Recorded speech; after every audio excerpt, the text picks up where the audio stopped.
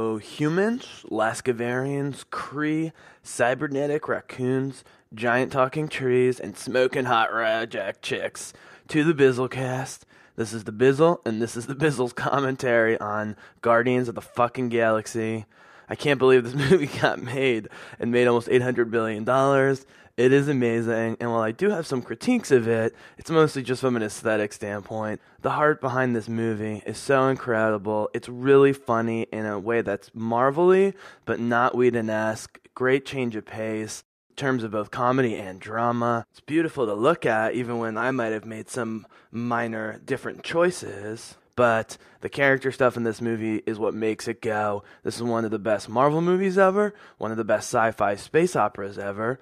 And since Star Wars is coming out very shortly, the new Star Wars, Episode 7, I'm going to be releasing, in some order, my favorite space operas since the original Star Wars, which includes this movie, of course, along with the Star Trek reboot, which I released a while ago, but I'm going to re-release as part of my Star Wars lead-up, and the Serenity movie by Joss Whedon, which capped off the Firefly television series. There's so much to talk about with this movie. I get a lot in during the commentary, but this became a cult classic, and even people like myself who, was into Marvel Comics growing up, but even people who are nerdier than me didn't know about this property or had heard of it and knew nothing about it. I still don't know the full story of why and how this one got made in particular, but James Gunn, who had directed some, small cult sci-fi horror stuff before,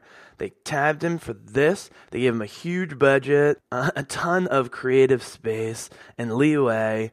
And Marvel admitted they didn't know what the hell was going to happen with this movie, but to outgross both the Captain America and X-Men movies in 2014, both domestically and foreign, combined, is really ridiculous. And a lot of it has to do, obviously, with the direction and writing, but especially the cast.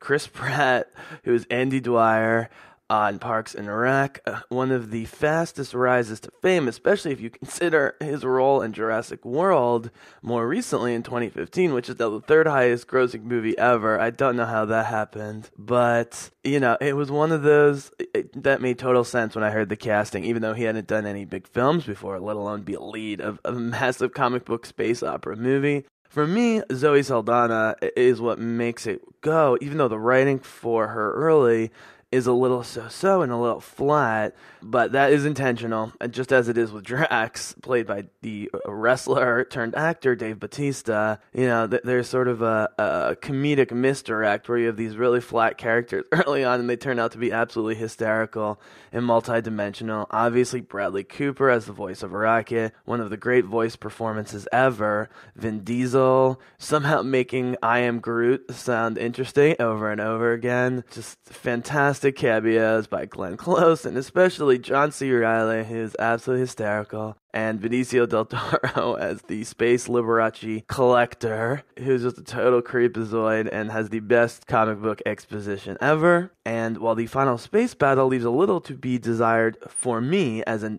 huge space nerd, the real climax with the spinning purple cloud sequence with the Infinity Stone taking on Ronan with the music and the image of his mom and the team coming together. I really just go crazy during that part of the commentary. The music in this movie is amazing, both because of the soundtrack, which is part of what hooked everyone to this movie, is that it takes place in deep space, but, with a very emotional opening scene with young Peter Quill seeing his mom dying from cancer and the, cassette from 1988 that she gave him that he listened to over and over again, even when he's abducted, being the connection back to Earth. So, you've got a cosmic vision that's at least as crazy as the Star Wars one, and yet you've got, David Bowie and Joan Jett and, the Jackson 5. It's absolutely brilliant. But even more crazy is that Tyler Bates, who did the score for the movie, the orchestral score, this is one of the best orchestral scores for an epic movie ever, maybe the best Marvel score, and he had to do it within the bounds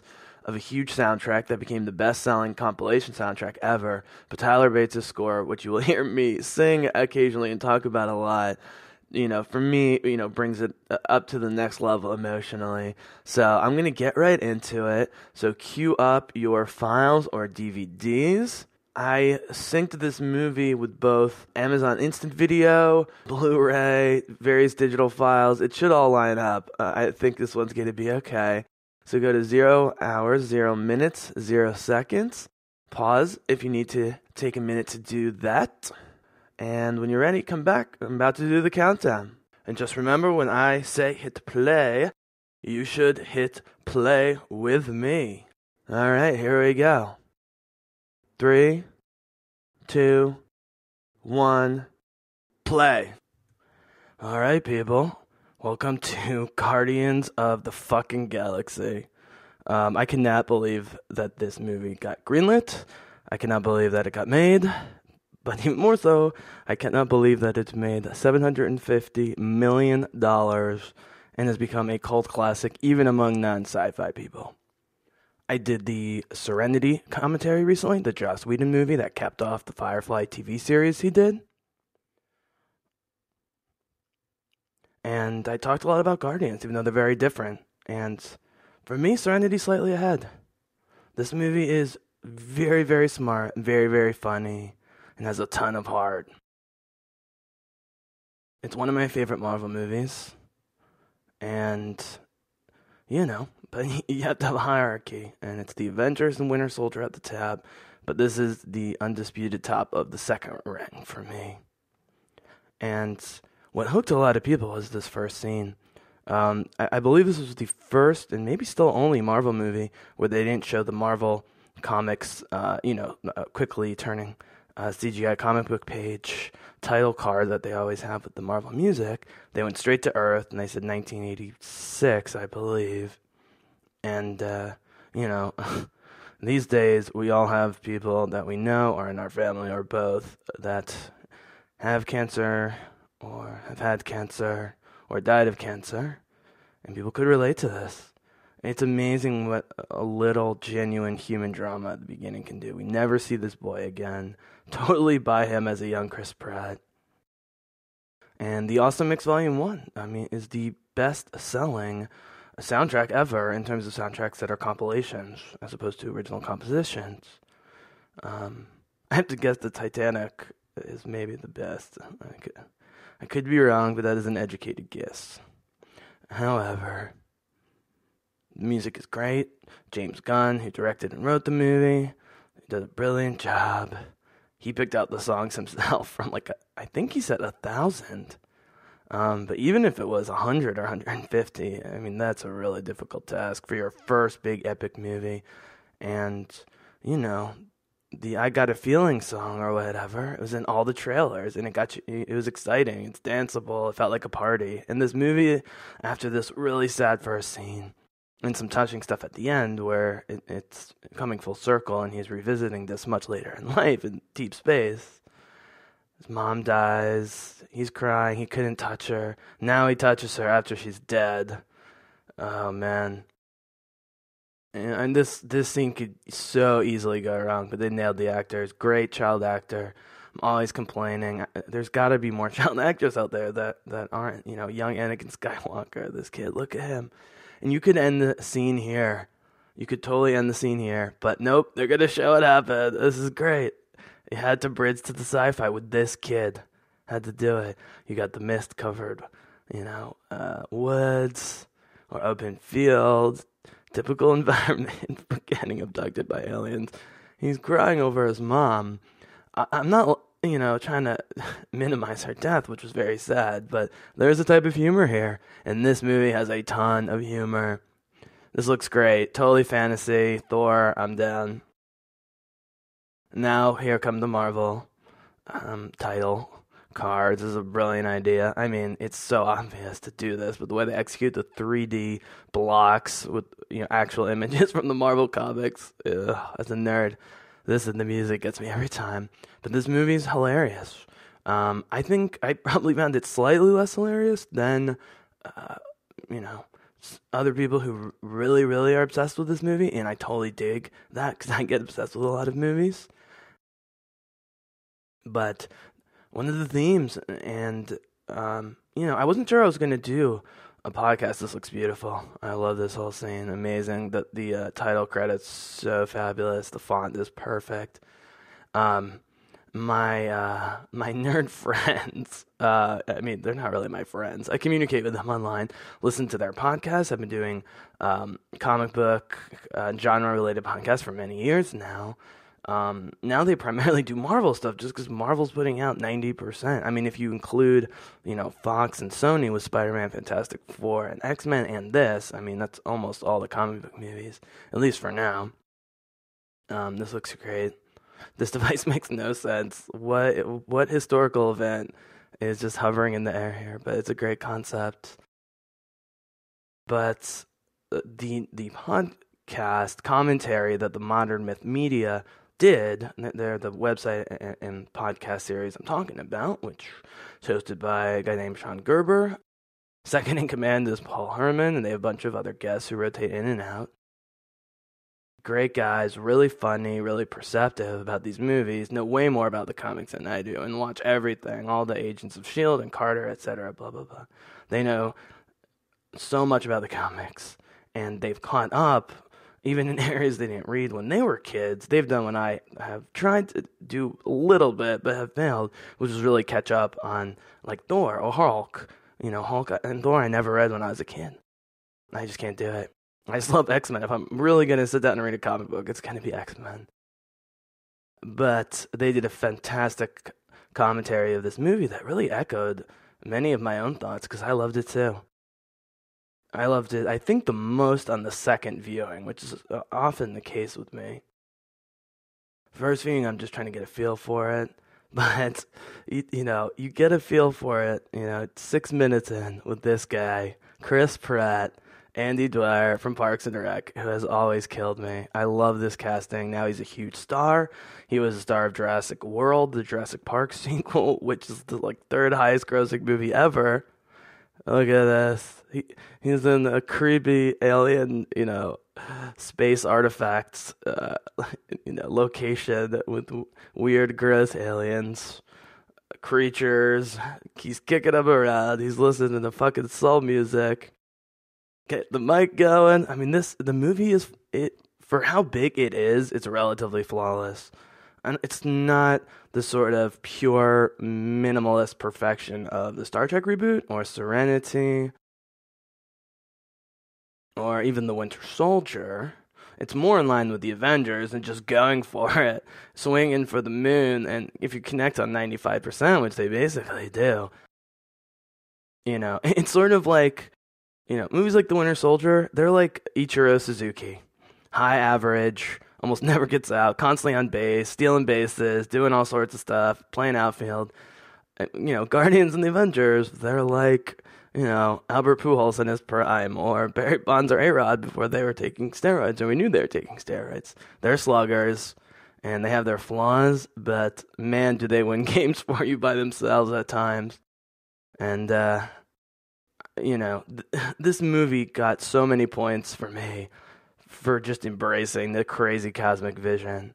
And while the vision is very different in look, tone, feel, approach, filming, Star Wars, this is kind of a Star Wars shot here with the ships very quickly stopping right above the planets. It goes for its own aesthetic. It's not always consistent, but the colors are great. And the biggest strength, look at this. Okay, I'll get back to the aesthetics and the strengths and weaknesses. The orb with the Infinity Stone. Okay, so first of all, this is the first Infinity Stone that we learn in the movie in which it's introduced is an Infinity Stone. In fact, this is the big exposition. That is, I believe, the power gem of the 6 Infinity Stones. But between that purple color, which is so beautiful, I could look at forever. I love purple. I love dark, like black purple. And the orb itself, which is so practical and 3-dimensional and tactile, and the runes on it. It's perfect size and weight. Here we go. Star-Lord. Jimon Hansu, bless his heart. I'm not sure I don't know. At first it feels like he's not comfortable, but he has some hilarious looks in the movie. He just has a great look, To see him as a bad guy is interesting. He plays such a good, complicated, passionate, good guy. really well. Boom. So, okay. If I say I have like a problem with something or I seem to criticize it, it's not a criticism of like the execution or even the idea necessarily. It's just making comparisons. And what I love about, Star Wars and Firefly slash Serenity and the way they portray Kirk and the reboots is just constantly fighting hand to hand. Wow, look at that shot. Full slow-mo, but doesn't look like The Matrix. I really respect that. Most of those sorts of intentional slow-mo action shots look like The Matrix, which I'm fine with, but that was wholly original. This looks great. The practical ship. But the colors of that orb, and what we'll see later when the orb's power is manifested, is just spectacular. Look at that. Boom. So I'm watching this on my computer. So, okay, right there, the head-on shot. And this isn't really a complaint. It's just the ships look kind of shiny at times. The paint is just too bright, and I get that they were going for super colorful in this movie, and it's beautiful to watch. But, the amount of subtlety in those bland gray X-Wings and the original Star Wars, it's just more texture no matter how much color you put on it. And for the purposes of this movie and the tone and humor and just, adventure feel to it, it works great. Boom. That was a nice little trick. This is okay. So you can already kind of tell. If you know Andy Dwyer from Parks and Rec, he's like a hapless, wannabe ladies man. Here he is actually a ladies man. Forgets about her. Yeah.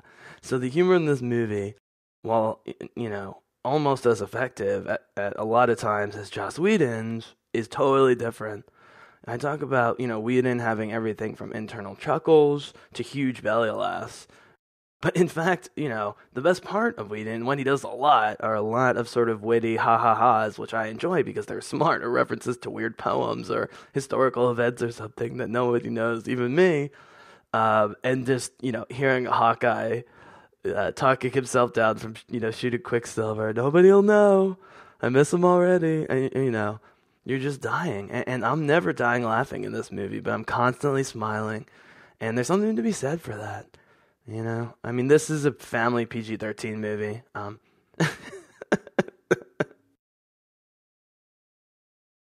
He and Yondu have amazing chemistry. Ain't no orb, ain't no you.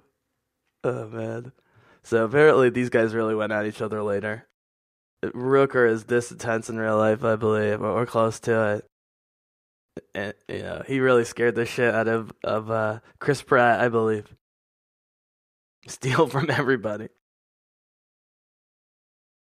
They never tasted Darren before. The southern accent of the pirates. What the hell are they called?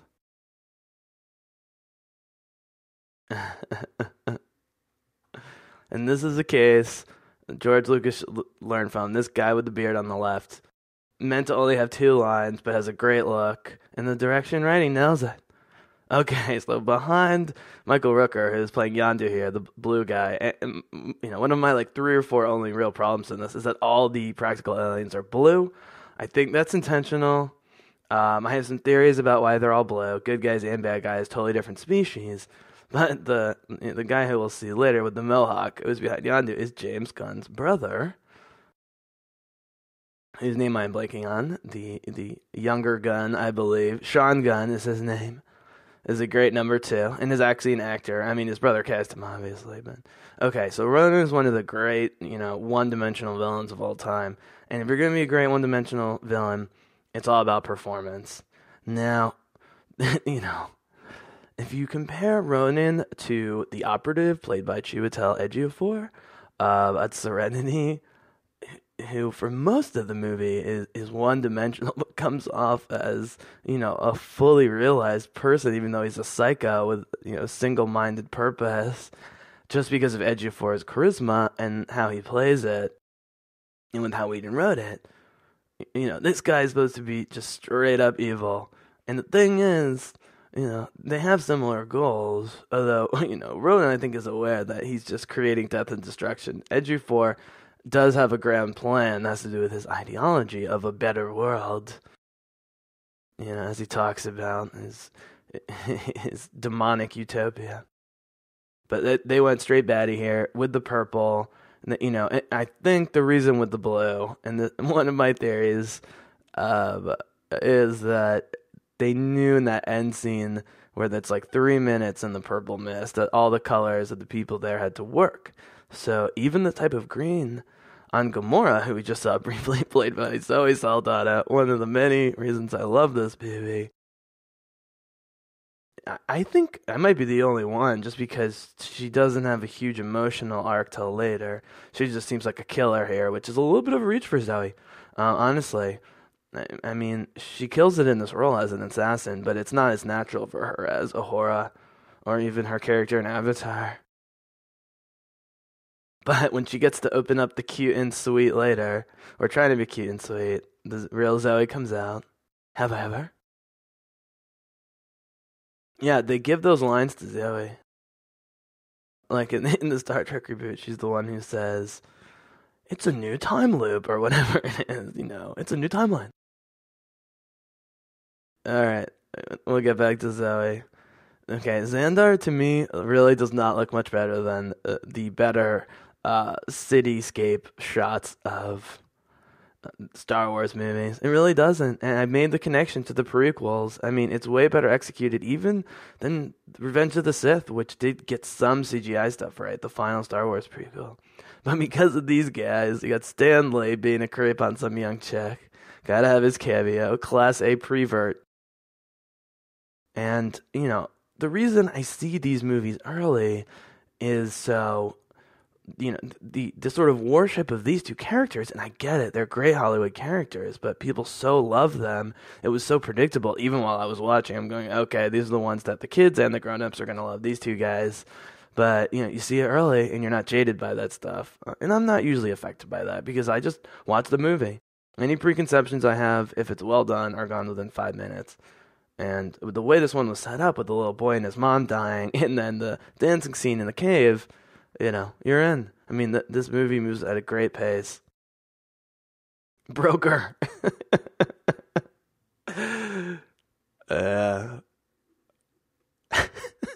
Sends us love. Best eyebrows in the business. Man, does Chris Pratt have great lines. That's the thing. They knew with Jurassic World, he just looks like a star. He does. He manages to look like a douchebag, a regular guy, a dirty hipster, and a sexy movie star all at once. It's totally 2015. He just has it. He has it. I believe he was athletic in high school, so he actually had to gain weight for the Andy Dwyer role to be chubby in Parks and Rec, I believe. One of the great TV romances, him and April. All right, here comes the exposition while he's pushing him out the door. And here's the thing, I watch movies like this, I'm like, okay, it's a great comic movie. Doing the commentary, oh man, Zoe Saldana eating space fruit, I die. I just want to get on my hands and knees and beg her to hang out with me for 5 minutes. Well, yeah. Peter Quill, people call me Star-Lord. She's so clearly fucking with him. He's such an idiot. It's great. This is the thing. I don't think they're going to get together in the second movie, which is the right move. They should continually be flirting and hinting at it, but this relationship will never work. I don't care what character development you do. I do want her to have a love interest, though. I don't want her to just get left stranded, because Zoe has great chemistry with everyone from Mark Ruffalo to Zachary Quinto. She almost persuades you at Avatar with her CGI self that she has chemistry with Sam Worthington, and helps that we don't have to watch Sam Worthington watch his Avatar. So this doesn't completely connect. I mean, it looks pretty good, biting the hands. The orb fight here is great. This is all comparative power stuff. Gotta see it. We get 4 out of the 5 here. So Quill's the smartest, or at least the most. He's not the smartest. He's the most clever in terms of pulling tricks. And as I was trying to get to earlier, this is great. Zoe being left-handed, as they all are in Hollywood, with the blade. Boom, great shot. That was a little bit of a Carrie-Ann Moss shot. Love it. Quill's already got a plan. They had to have them be a little equal. I don't learn. It's one of my issues. You had to sell that Quill could at least keep up with her briefly. But that trick there, it's awesome. She should have seen it coming, but who cares? But this is the thing. He's not Han Solo. He is in terms of the ladies and being kind of dumb but and lovable. Uh, you're supposed to be a professional. Yeah. But Quill doesn't, fight hand to hand. I guess it fits his character. Okay, so this is comparative powers, game, set, match. Zoe Saldana as Gamora. But Quill. Oh, here's the bag right here. This got big laughs. Thing is, he improv'd some of the funniest parts of the movies by accident. Yeah, you can't control how the bag's gonna come off. They shoot it a bunch of times. As someone mentioned, this is the best use of Rive in a movie ever. Rive, little man. Right? It's important that he keeps calling him an idiot. Establishes their relationship, but also how sad Rocket is later and regretful for being mean to Groot, even though Groot loves him and doesn't care. Yeah, and then they would just do this all in bright daylight in a public square, get arrested. Tyler Perry, another science fiction cameo. Okay, so John C. Reilly. This is one of the best cameos ever. Star Prince. Right. Yeah. And this relationship is important. That guy looks so douchey on the left. They got him just because he looks like a douche. Yeah. It's cool to have a code name. Not that weird. Oh, man. Yep. They're setting it all up. That's the thing. Like the Avengers, there's 1,000 balls in the air, but they just line them up and take them down one by one. So everything's shiny. Like this reminds me of the Canary ship from Star Wars. Way cooler design, way more detailed, and in context of the building. But the thing is, they know when to go like Art Deco style. They know when to go just like straight glass. They know, they have a garden inside this conference room. It's just perfect. It makes no sense. Yeah, this guy's not convincing. They needed to build up the Kree more. If you just build up the Kree more... Okay, so the girl right in the center there, she's so hot. I'm sorry. She's just beautiful. She does nothing but look beautiful in a number of scenes on Xandar, and it totally has to be intentional by James Gunn. Has to be. Has to be. And he's not doing it because it's eye candy. He's doing it because it's a joke about eye candy. He's challenging people like me to pay attention to the average-looking guy instead of her just looking perky and sexy. I call it Groot. Yep, they showed this in the trailers. There's a whole trailer based around this. Brilliant idea. Introduce the characters. So I was getting it earlier. So the nerd people that I love online who do the Modern Myth Media podcast did a great commentary. And they had to blank out the figure in the trailers. But even those guys, Modern Myth Media, didn't know a lot about Guardians. They knew some. They knew way more than me, who knew nothing. I hadn't even heard of it. That's the thing. Of all the Marvel movies before now, I had at least heard of the characters: Thor, Cap, Hulk, whatever.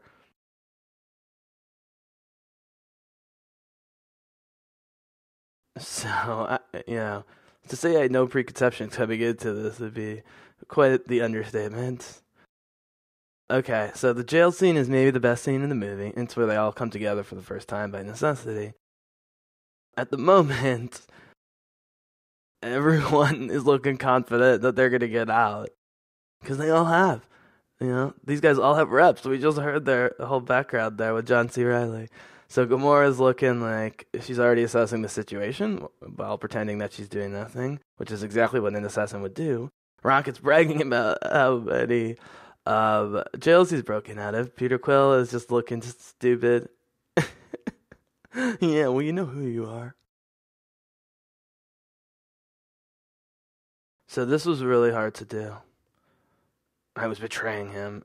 It's the thing. Gamora in the early part of the movie isn't super compelling because the writing's not great for her. But once she opens up, it gets a lot better.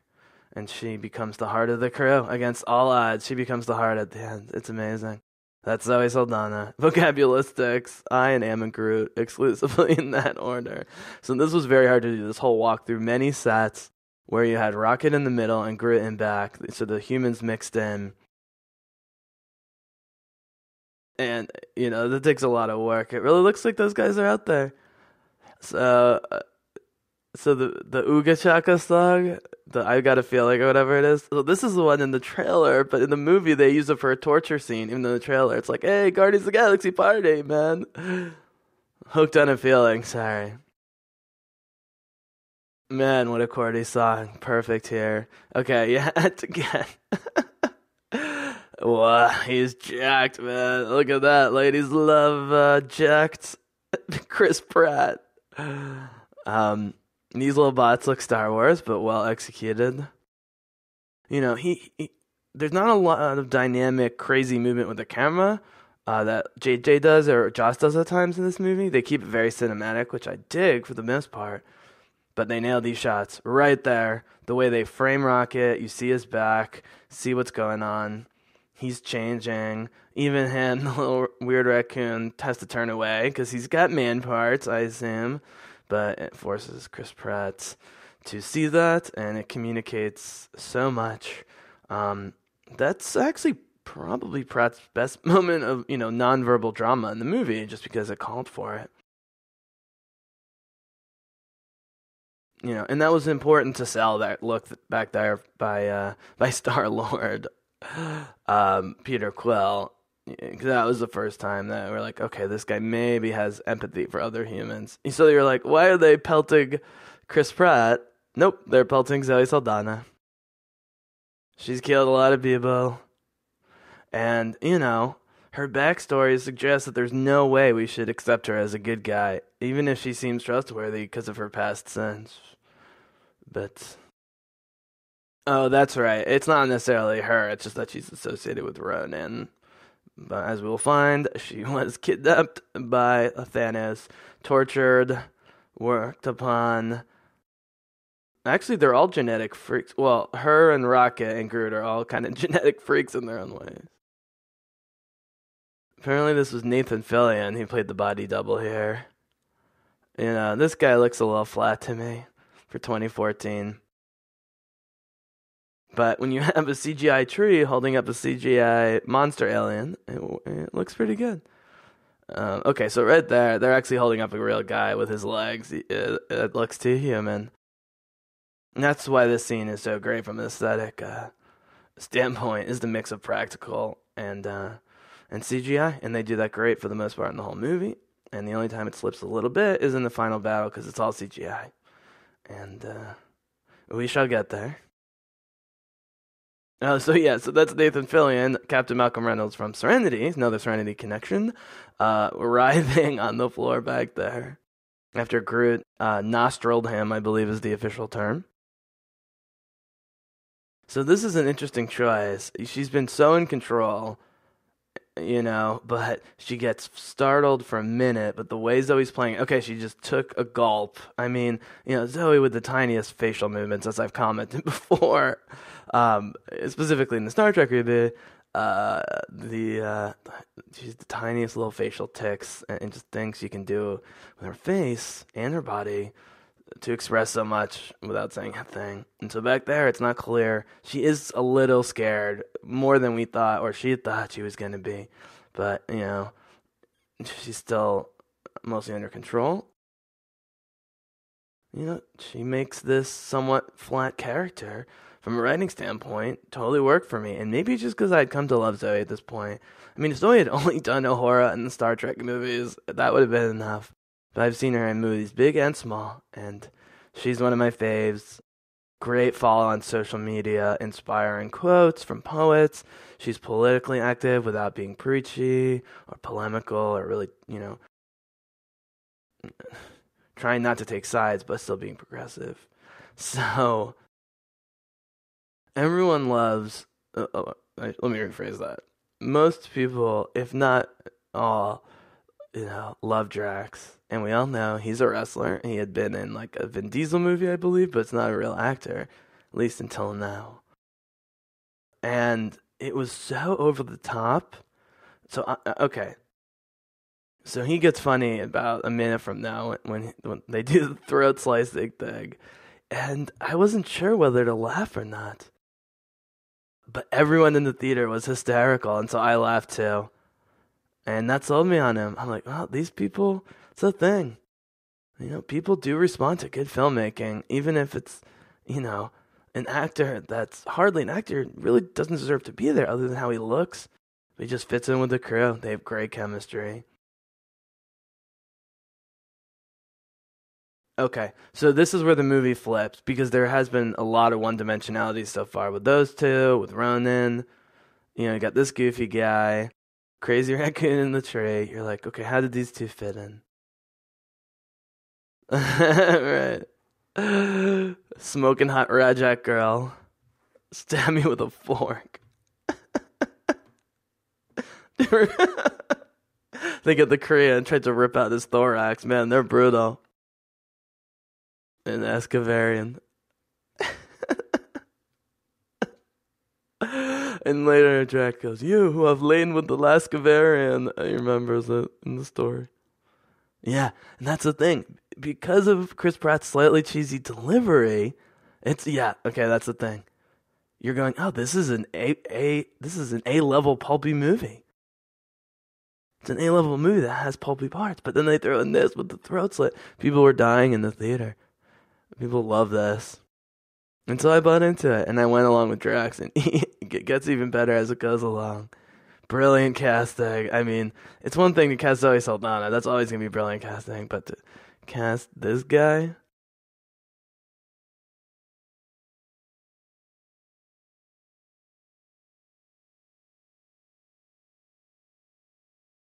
As per usual, unclear what Star-Lord's motives are in saving Gamora, other than she's hot, I suppose. I guess it's because of the orb. Right. Oh, right.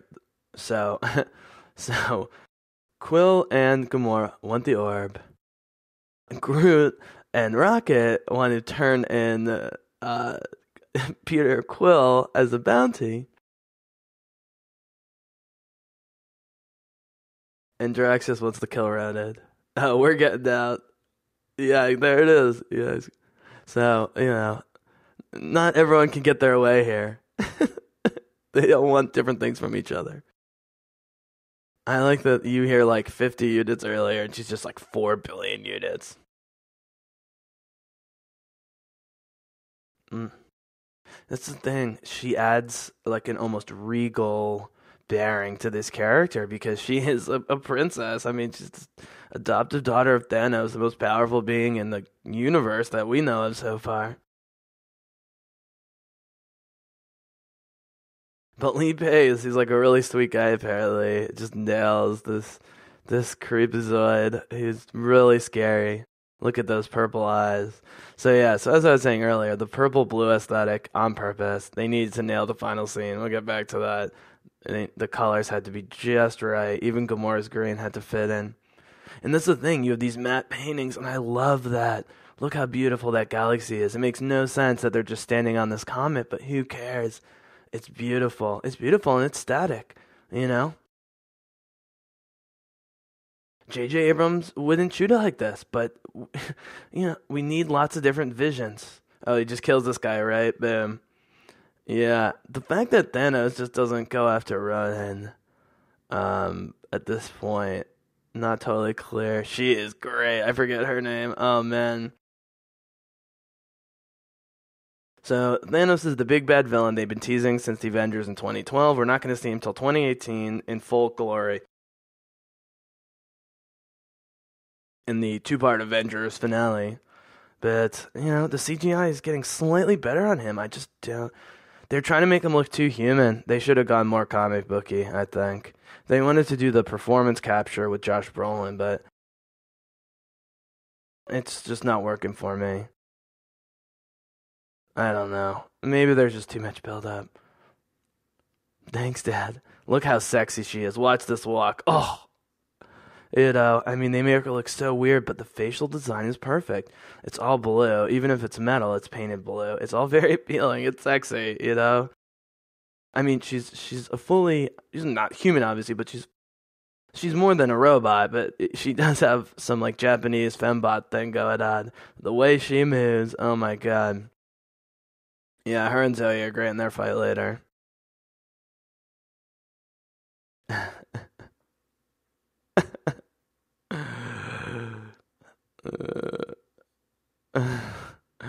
One of the great payoffs ever. The leg. And they reprise it later with the guy's prosthetic eye. Right, so before Peter Quill, being a dummy, nevertheless, always looking to save his own ass, gets suddenly clever whenever he's got to save his own ass, realizes that Rocket's their best hope. This little thing with a foul mouth and bad attitude. Yeah, Chris Pratt's overacting, and he probably does in Jurassic World, which I just never saw.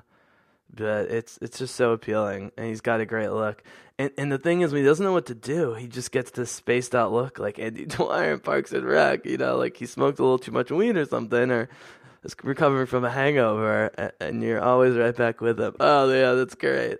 Just as the plan is revealed, Groot ruins it.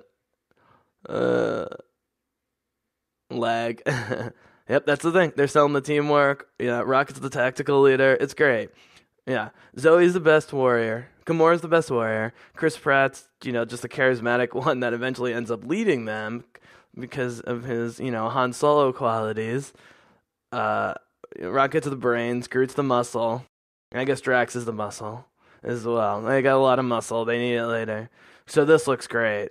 So these little bots that are flying around, I mean, this is something that could have been in the Star Wars prequels, but is so much better executed. Look how real this looks. The real bullets, no lasers. I mean, we see lasers later, but right here, bullets to be flying everywhere. For some reason here, Groot looks extra real. He looks great the whole time, but with the bullets flying off, and they have this like CGI, like wood chips flying off as he gets hit. The lighting is so perfect. I mean, it's totally atmospheric. Totally buy that this guy's in the middle of this room. Boom, he puts up the extra tree branch to block from the bullets. Rocket's right at his back. Oh, this is great. Yeah, at this point, Drax is just wants violence against people he dislikes.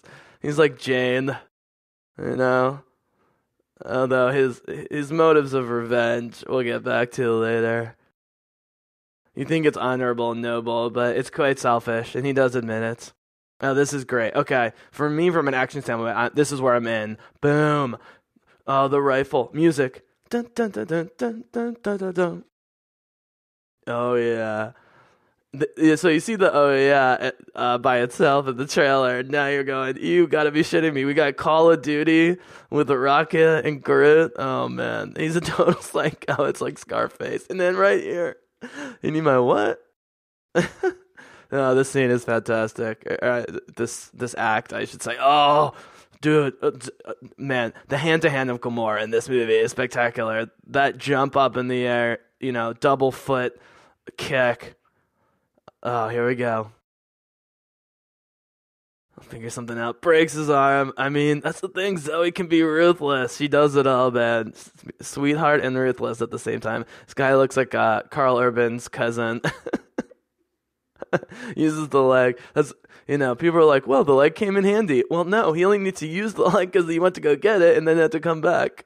So, in fact, it all evened out, and Chris Pratt does nothing in this fight. And I guess that's maybe the running gag. It's not clear why he's the leader. The other four are so much more effective than he is. He's got the guns and the rocket boosters on his feet.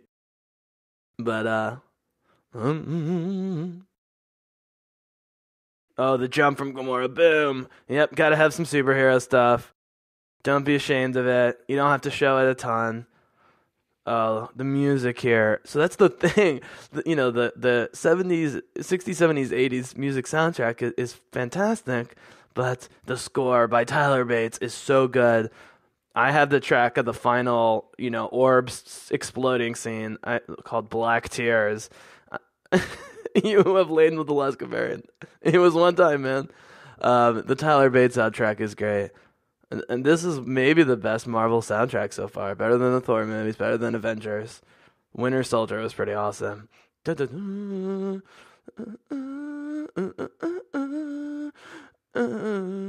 Way better than the Avengers theme, as people have commented. Although it was... yeah, they kill a few people.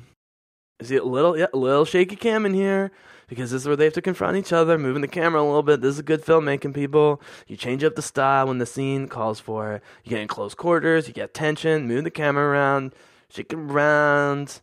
Just pretend, even if it's on a fucking stand, a tripod. All right, here's the like thing. Again, very unjust Whedon, but still hilarious within the Marvel context. It's great. James Gunn's brilliant. There was a woman who co-wrote it, or at least wrote the first draft, named Nicole something, who is actually writing for them again for Captain Marvel, which we're all pumped for. Yet another awesome female superhero. Here's the thing. I mean, it's Zoe Saldana and it's Scarlett Johansson. Now you got Elizabeth Olsen with Scarlet Witch. Those three, I mean, that's a huge big three. But they cast someone like Katie Sackhoff or Catherine Winnick for Captain Marvel. Those four. Here we go. The biggest idiots in the galaxy. Yeah, it's a lot of... So if Joss has a lot of internal chuckles, there's a lot of mildly external chuckles in this one, which I like. It's a nice change of pace. This is so right. They wait to do the full fire. You know, they have the countdown. I think there's multiple countdowns in this movie. Every great sci-fi epic has to have at least one countdown. Yeah, the acting is not good from Drax, but the character totally works for me. And they're so comfortable with him. I think that's the key. They embraced him. Dave Bautista's his name. He embraced them. On my command. It's like Battlestar. What? Okay, so this makes no sense. Because even if they start flying, why are they letting go of their guns? One or two of them can at least direct the shot. But yeah, you see the prisoners floating. Very well executed. All these guys are on wires. It's impressive. They spent a ton of money on this whole set because this is where you had to sell all the characters individually and by themselves. I mean, we hadn't even met Drax yet before here. Great Guardians music. Sounds totally like, you know, it's somewhere between Star Wars and Firefly. It's not the straight up Western, but it has that sort of frontier adventure excitement to it. Here we go. It's swelling.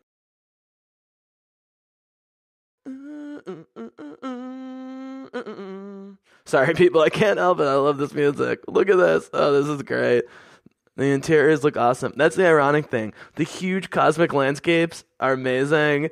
These practical interiors, so fantastic. Look at this. Completely seamless. The green screen through the windshield. I mean, you know, it might as well not even be there. Hitting the guards. Killing people by accident. Not caring. Boom. That was amazing. But yeah, the irony is, you know...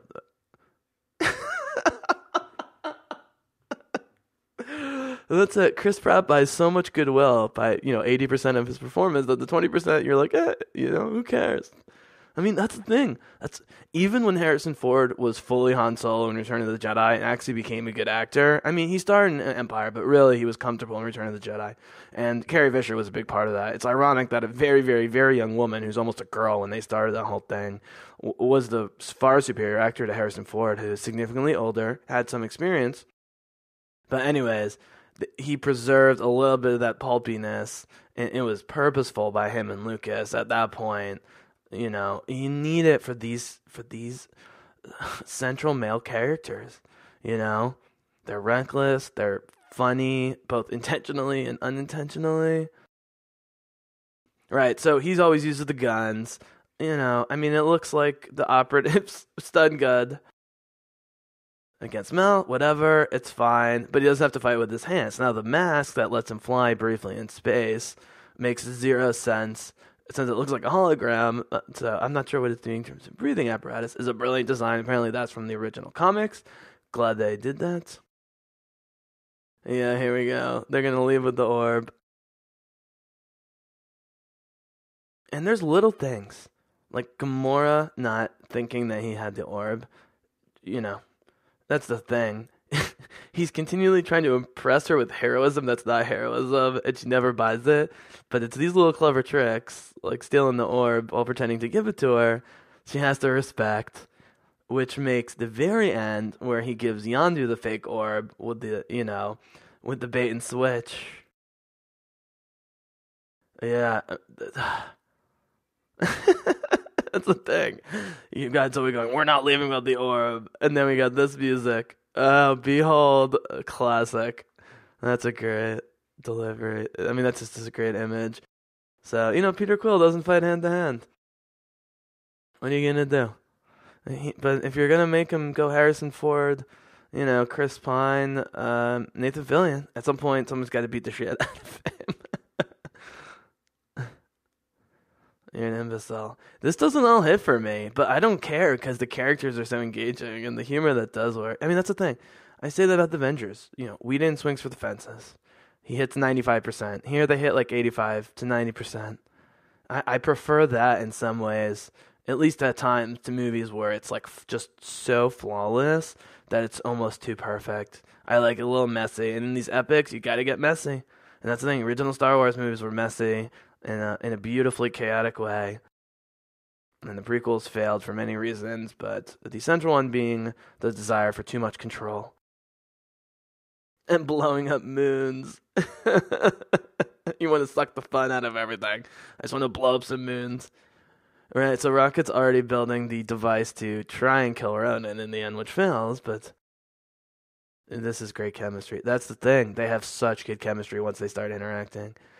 And even though Zoe is the better, he'll destroy us all. Oh, man, I love Zoe. I agree. I'm not a princess. Right, nobody's killing anybody on my ship. But because of the writing and him being the main character, they had to have Quill, Chris Pratt's character, make the first move in terms of, make a move on Zoe, as we'll see in a bit. But, but also in terms of, his acting and the performance, and they have Zoe come around slowly. Oh, he's looking at her butt. Damn, she's got a nice body. I'm sorry, people. She's beautiful. She's beautiful. This place will look like a Jackson Pollock painting. All right. So the fact that young Peter Quill would know Jackson Pollock and that Rocket would get the reference enough to put together what he's insinuating, that, there's jizz everywhere or whatever from his sexual encounters. Oh, they killed Carl Urban's cousin.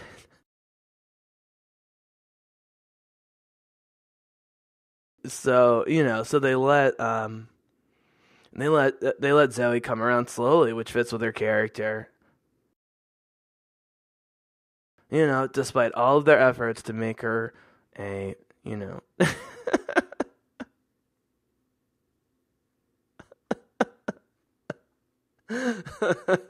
right, no one can. He'd be fully serious. All right, so that's James Gunn's brother, Sean. He's great. He's always echoing his captain, but sounding even stupider.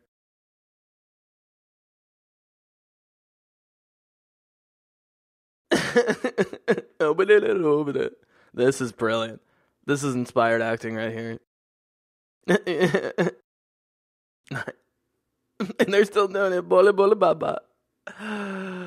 The slow build of the deadly arrow that can take out ships and dozens of soldiers at once. But, Gamora ends up really having the best soul in the end, as much as they try and make her a cold-blooded assassin, and that's just Zoe. You can't contain it, You can have her be an assassin for a while. There's a dark owl from Thor. That's a creepy sight. This is all very creepy.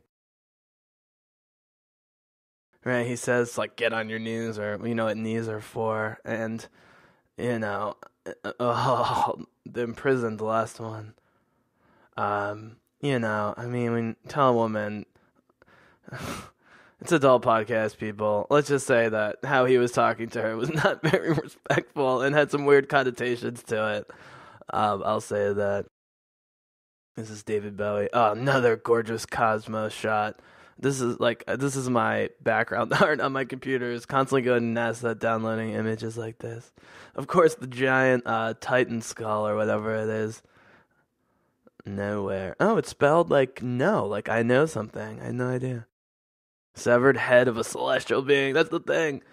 You're like, oh, I want to see the celestial being. And the great part is, we're going to see one. Not this big, but pretty damn big. Right. I'm an idiot. Nowhere. I think I was just looking at this beauty. This looks great. This is what the prequels should have looked like. with all the various hive caves and stuff they went to. Maybe I just don't like that blue and orange that we see everywhere with the ships because it's the Mets colors. I'm a Phillies fan. I hate the Mets colors. But they're great colors. I'm forced to admit it. I bought Adidas shoes that look like a Mets uniform. It was a sacrifice, but they're pretty dope. Sorry. Here we go. Billy the Kid, Bonnie and Clyde, John Stamos. And that's the thing. The Jackson Pollock thing, you're like, yeah, he's too young. But for him to think that John Stamos was like a great action hero makes total sense at his age. In 1986 with Full House. He was the smoothest, he was the coolest, he had the beautiful lady, but... what a moment. And that's the thing. They buy so much goodwill, because here's the thing. This is all coming from a good place. There's so much heart to this movie. Even things that seem to be like emotional manipulation, like coming up where Rocket gets too drunk and starts fighting with Drax and saying, I didn't make myself like this, and starts crying. It's just, the logic behind it is so real, and you add the performance, and, maybe after Guardians 2, this galaxy will start feeling truly real. Not just a bunch of set pieces. And it's not their fault. You have 2 hours to create an entire... That's the thing. They've started hinting at the cosmic and the other Marvel properties, but this one is all in space. And it's like taking place... Like every 10 minutes, they're traveling a greater distance than anyone on Earth. And the Avengers' own timeline has ever even thought to do it, other than maybe Thor. Here we go. And then this is great. And what's so great about this is you think... Zoe's gonna give in, not just because he's smooth, but because if you know Zoe Saldana from her other roles, you can just feel her heart opening up, and that in this character, she would want to break through and just be a real person. But the assassin comes out at the perfect time. So she's doing the Ahura thing with the bat in the eyelashes and looking pouty, but serious, and she really connects to this. So his mom died, and his dad, who knows, then he got abducted. She got abducted. Her real parents were killed, so they're relating over the parents. Okay, this is it. I mean, if you hadn't seen the Star Trek movies, or you didn't really know who Zoe Saldana was, I'm a warring assassin, I do not dance. This is it. This is oh, man. Footloose. A great hero. Named Kevin Bacon. What a brilliant delivery. Sticks up their butts. Right. Yeah, it's true. He has to teach her that. And she starts learning at the end. She has to teach him to grow up and be more mature and less selfish. Oh, look at that smile. I think, okay... That Zoe smile right there, when Gamora was smiling, is slightly out of character at this point. I think she was laughing a little bit at some line that Chris Pratt was delivering, and they just had a camera on her. But it was just subtle enough, even for Gamora. The melody is pleasant that they put that shot of her smiling, even though it's, kind of laughing when she wasn't supposed to, maybe, but controlling it. I don't know. I've seen so many of these movies a million times, watched all the commentaries. I don't remember hearing that specifically, but that looked improv, like a spontaneous improv. And she's still yelling because he's got the headphones on. Here we go. Pelvic sorcery. Her best 2 lines of the movie are pelvic sorcery, and then when they crash the ship, with zero connection to what the reference was, she just goes, "We're just like Kevin Bacon." Pelvic sorcery. Oh, God. First of all, how did James Gunn come up with pelvic sorcery? That is true. That is also true. No respect. All right, he's calling him vermin.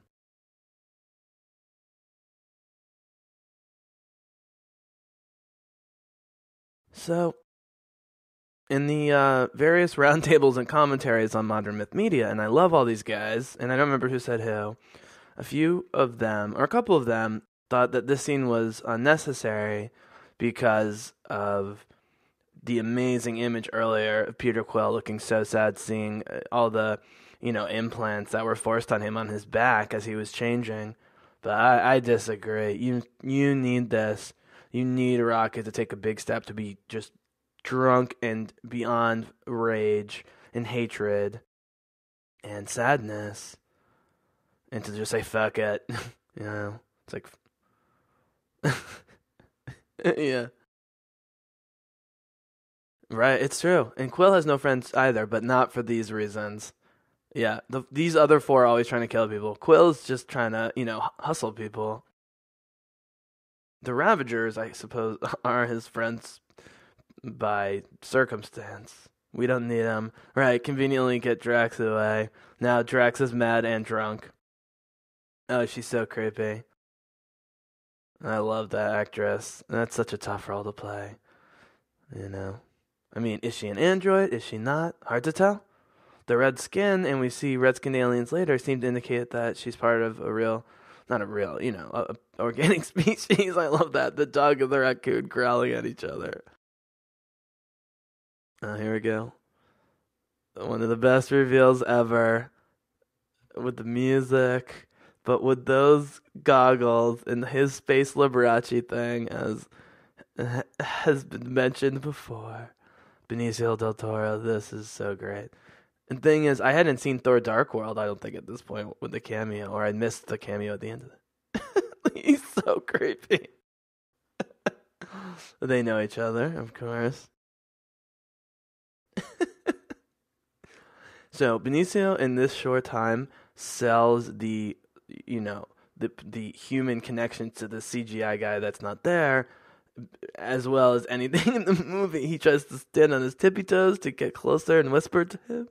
He wants to buy his carcass at the moment of your death, of course. Practical, yeah. Very pragmatic. Take the money. Uh-oh. That's your bet. Oh. God, he's mean. He's a really... Oh, God. He's so good. Okay, so that was not planned. How was that not planned? That's such a Chris Pratt, Andy Dwyer move to drop the orb. And when I saw it, I'm like, okay, I guess that's kind of predictable. But then it's been confirmed that it was not supposed to happen. He actually dropped it. I don't know if I believe it. Oh, my new friends. Here we go. Best comic book exposition ever. Look at this orb, the purple. Oh, all right. So I had gotten immersed enough at this point to know a little bit about the Infinity Stones. That particular timeline. Look at that orb coming apart with the robotic hands. So they're showing us all the stones here. That's the thing. Even in Ultron, we only see the 4 that have been revealed. We're getting all 6 here. Here's one of the celestial beings.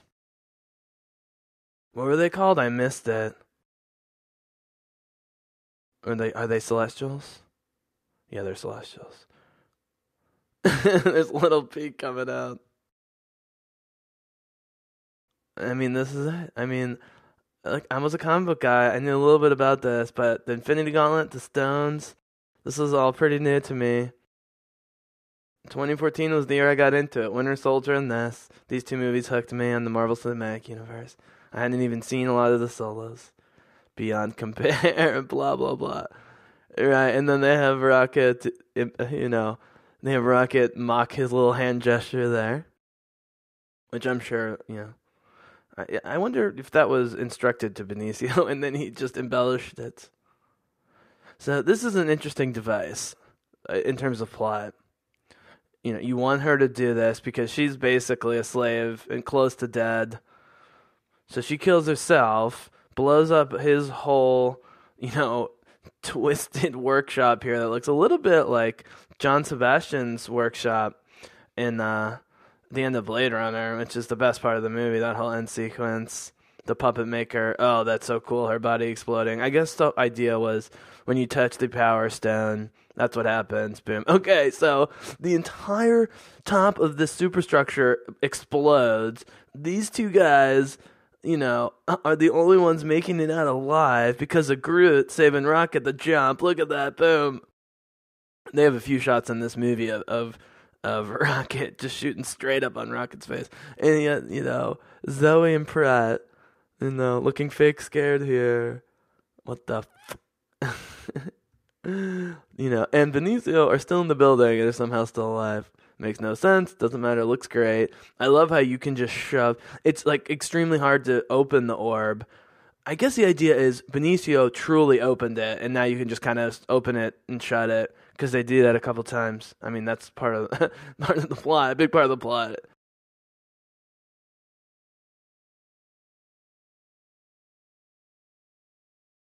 Right. Chris Pratt's a saint, wants to save the galaxy. Yeah, just practical. I live in the galaxy, dumbass, though to you. We're all gonna die.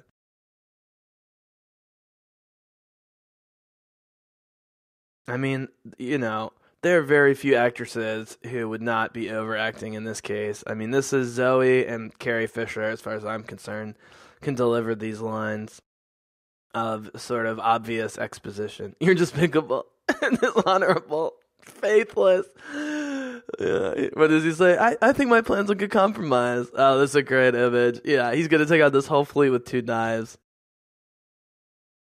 So, yeah, you had to have this battle with Ronan. Have Ronan get the orb. Oh, right, and the Ravagers. Oh, man. Okay, so the blocking on all this movement, very difficult. So many players, plus the civilians. Ronan the Accuser, what a great name. Yeah, Ronan has great connotations, the word. But, yeah, I mean, you just give Zoe anything, and she makes it work. And you just want more. That's the thing. I'm so pumped for more Gamora. And they pretty much confirmed there's going to be more Gamora in the 4th. My guess is Drax stays somewhat in the background, which is, Clayta. She loves saying that. I have no idea what that means. What's her name? Nebula. Yeah, Nebula.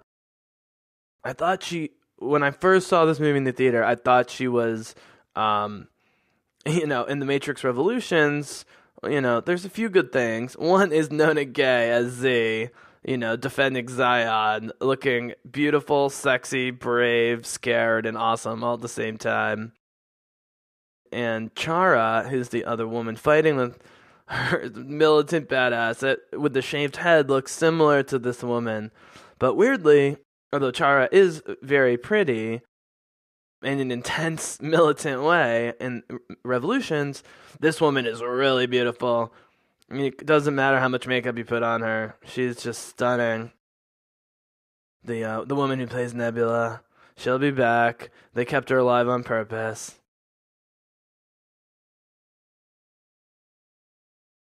Right. I mean, again, with the orange and blue, I just don't get it. I mean, it looks fine, and they scuff it up. I mean, look, they learned, yeah, I mean, the cockpits are foggy, and there's dirt on it, and they scuffed up the armor. Right, that Rocket wouldn't think of this on his own, whatever. Looks great. Amazing concept. Always fun to be able to kamikaze and survive.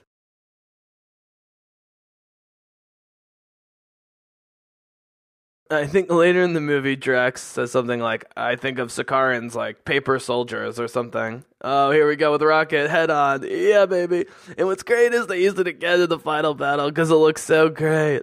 It's such an iconic image. Rocket in the spaceship screaming, coming head on. Some people and characters just shoot head on. Chris Pine as Kirk, shoot him head on. They shoot Spock from the side at an angle. Zoe, shoot her anyway.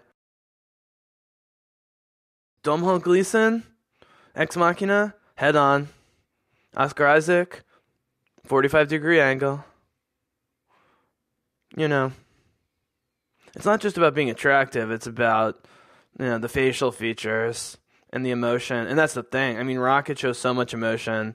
It's like Yoda level, at least. This is great. This fight's brutal. No fancy choreography. Ronan just toying with him. Oh, man. Oh, the reverse backwards neck slam. I think we missed Ronan just like punching him 50 feet back.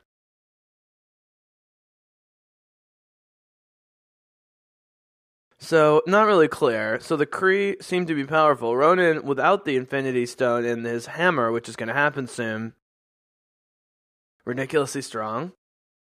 You know what, though? I don't need to know the details of this universe, just like I don't need to with Star Wars. Leave it mysterious. Leave it up to our imaginations. This is beautifully choreographed. Oh, and then you add the part painting, part CGI, cosmic nebula background. Yeah, I mean, the names, Ronan, Nebula, Gamora, they're from the comic books. So I'm cool with it. I would have gone a different way maybe, but who cares? Right here. This is awesome. Look at that. Blows up the ship, but they do, because of the relative smallness of the attacking ship, Nebula's even sad for a minute. She's a great actor. Goddamn. I gotta look up her name. Sorry, people. I used to know. It's been a while since I've seen this movie. Yeah, image of Zoe Saldana floating in space. And this decision from Peter Quill makes no sense, and that's the whole point. The whole point, this is the first time he acts irrationally good. He's constantly acting rationally bad or amoral, and now he's irrationally good. And what's going to make this great from a retroactive standpoint, I think, if they do what I think they're doing, which is not make them actual love interests, like they're flirty interests, but they won't end up together, will make the sacrifice even more powerful, even though he tries to make another kissy move with her after this, bragging about his heroism at the wrong time. Yeah, it's great. He saves her. He's lying on top of her. She's like almost ready to make out with him for doing something like that. And he blows it. And then gets his ass kicked by Yondu. Oh man, they really rip into each other. I've heard a lot of stories about this. But Chris Pratt was getting frustrated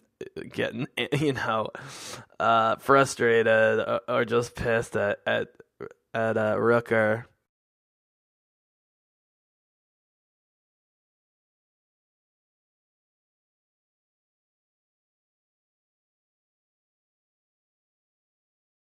And this music, you're going, okay, I know exactly where this music is going. The romance, the slowly layered strings. But the emotional drama's there. I mean, look at his face. It's starting to turn to icicles on their face, which is what happens in space because it's like far sub-zero conditions. And this is the first hint that he's not fully human. You don't really realize this till a second viewing, I suppose. It looks just like a space effect, and maybe it is. Look at that background, though. That's the thing. Who cares if it's static? It's gorgeous. And I've been talking about the old game Myst from the 90s, the first, 3D rendered art, but it's all hand-drawn. And it's static, but it's just so beautiful. Just make it look cool and appealing and beautiful and awesome. I'm always saying this. That was a great effect with the tractor beam. We know they could do the tractor beam from the beginning. Here we go. This is great because we've already been misdirected once that they're going to hook up, right? We've already been misdirected. Cool, here we go. Zoe's selling it. She's recovering, but she's getting hot for him too. I mean, Zoe's not afraid to show a little sexuality. Look at her. She's actually considering this. I couldn't let you die. And the music, and that's what's great. They put in the cheesy love music because they know they're going to stop it and have her just start insulting him. It's brilliant. Incredibly heroic, and she just rolls her eyes so subtly, not to brag, but objectively. What? She's Sean Gunn's a lefty too. It's amazing, man. I'm gonna do a whole podcast about lefties. The problem is, it's anyone, male or female, who's held a gun in Hollywood. It's like 80% lefty. It's so crazy, but it really works because it adds, especially in these movies. I know this can sound weird, but we're so used to in normal life or just normal action characters or whatever, like shooting with their right hand. Like everyone shoots with their right hand, right? But to see these big time Hollywood actors fight with the left hand with the swords and the knives and the guns, it just adds an extra weirdness to it. It's so great. And this is it. Rocket's totally right.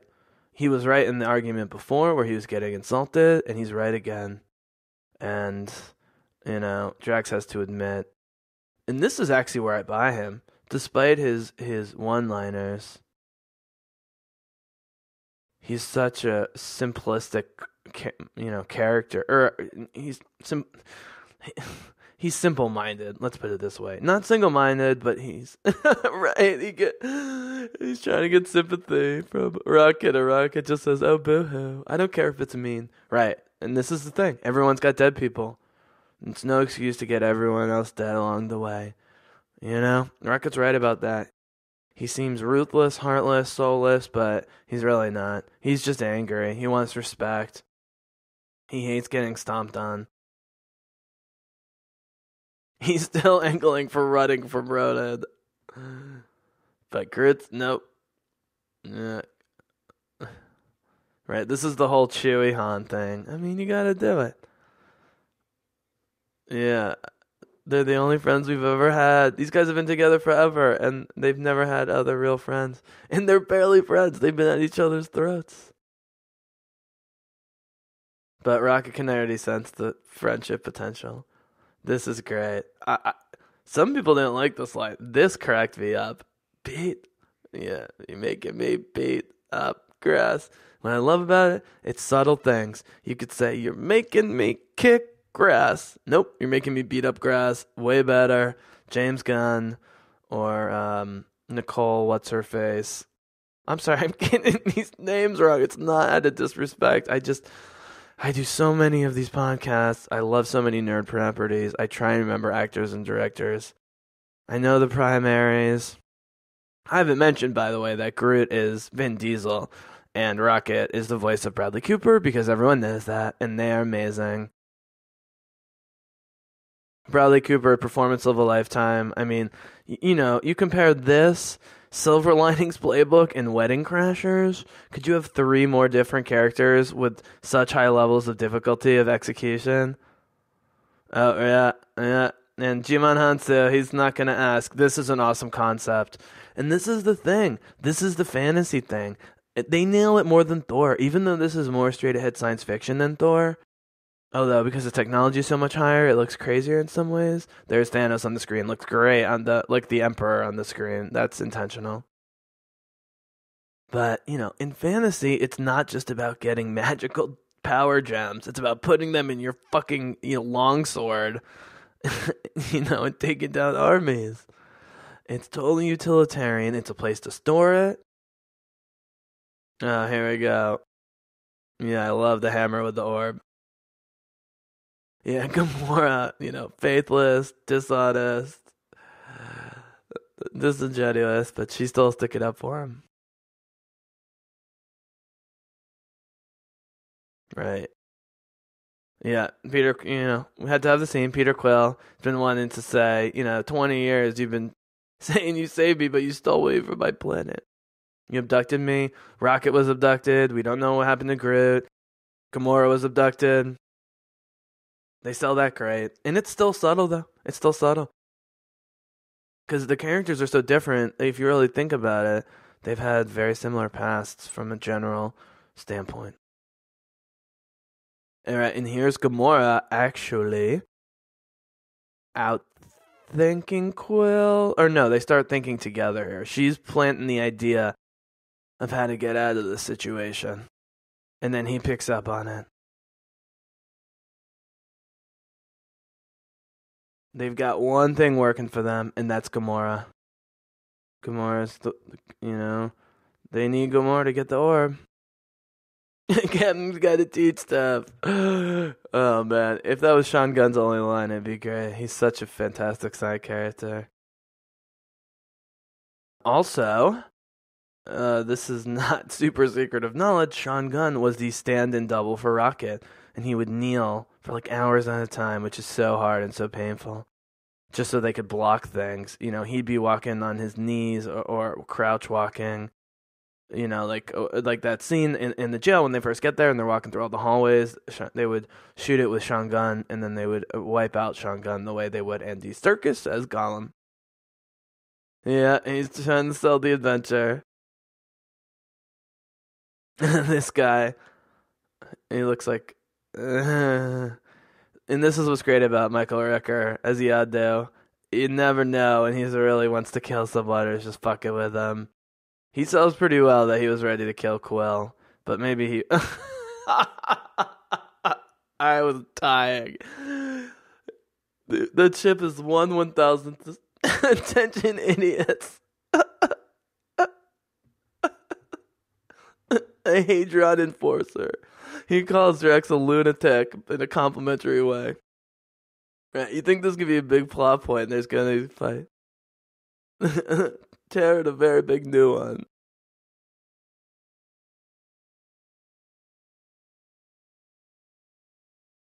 Unclear what the Hadron Enforcer would do to the ship. I mean, it doesn't even kill Ronan. Hey, Quill, what's going on? Yeah, he's already excited to have friends. Oh, and they go right to the scene. Okay, this is the scene of movie. This is the Avengers coming together scene. That's the conclusion of the sort of group origin story, or the end of the beginning, but also the beginning of a new beginning.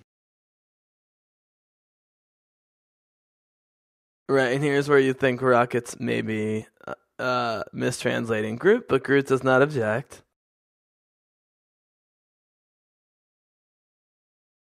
And that's the thing, because this is old school heist stuff, exposition doesn't sound like exposition. It's just old school heist stuff. It's planned. Here we go. Here it comes.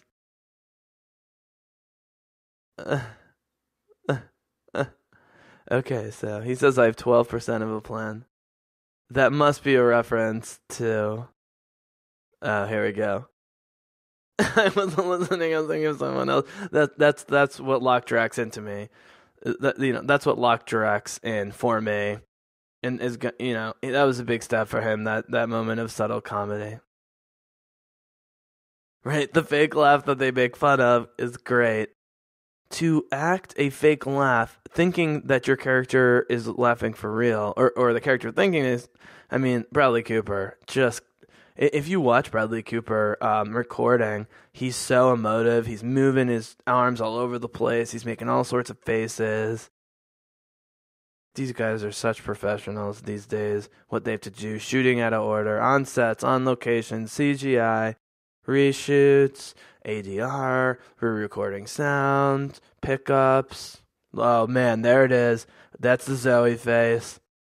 You can try and make her such a cold-hearted bitch, but she's just not. But she can play it because she's that talented. But that Zoe heart is coming out at some point. I'm just melting right now looking at her, and she's barely showing anything compared to Uhura, who's so super expressive. Right, here it is. This is Mal and Serenity talking about, actually doing to give a shit. All right, exactly. We're not here to be the good guys. We're here to give a shit, and we can do something about this, not run away. So the 12% of a plan thing, barely a concept. Another great Gamora line. It has to be a reference to the beginning of the Avengers, where Tony Stark's trying to give Pepper Potts some credit for the new tower, and he's like, give yourself 12%. An argument can be made for 15. And then he immediately realizes that he shouldn't have said that to his girlfriend. And Robert Downey Jr. goes, "I'm gonna pay for that. I'm gonna pay for that 12%." Comment later in some subtle way. And Gwyneth goes, "Not gonna be so subtle." And like 2 minutes later, Robert Downey Jr. says, "I thought we were having a moment."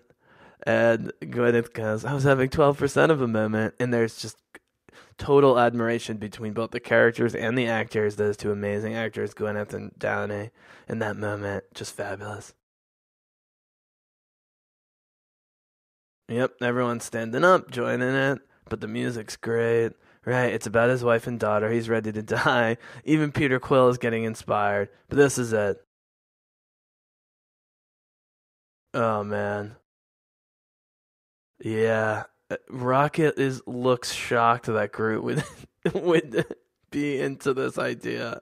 That he would get behind it. I don't got that long a lifespan. Oh, poor Rocket. I hope they find a way to make him live longer. Yeah. Okay. Where else did he have now? Bunch of jackasses standing in circle, which is exactly the Guardians joke you would expect, but apparently that was improv by Sean Gunn, the body double. James Gunn, the director's brother. And I don't know what they were planning to do that end the scene. There's no way with this sense of humor and the tone of the dialogue that they were going to end it with them just looking at each other, tearing up, teamwork, yay. I think they were maybe planning on an improv from Pratt, but yeah, this guy here, Sean Gunn. Right, Sakarna's paper people. Whoop. Nope, don't punch him in the arm. Sean Gunn came up with that. Absolutely brilliant. Standing around, bunch of jackasses. And this is great. You see all their weapons, their new bodysuits.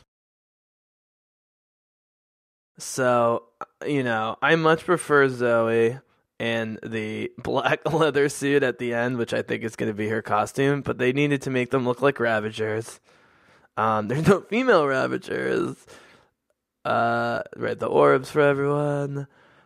So they had to make Zoe have the John C. Reilly watering his plants.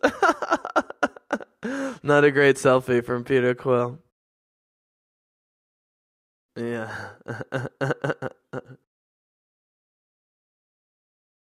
But what makes this recall from the earlier version with the leg is it's really important to me.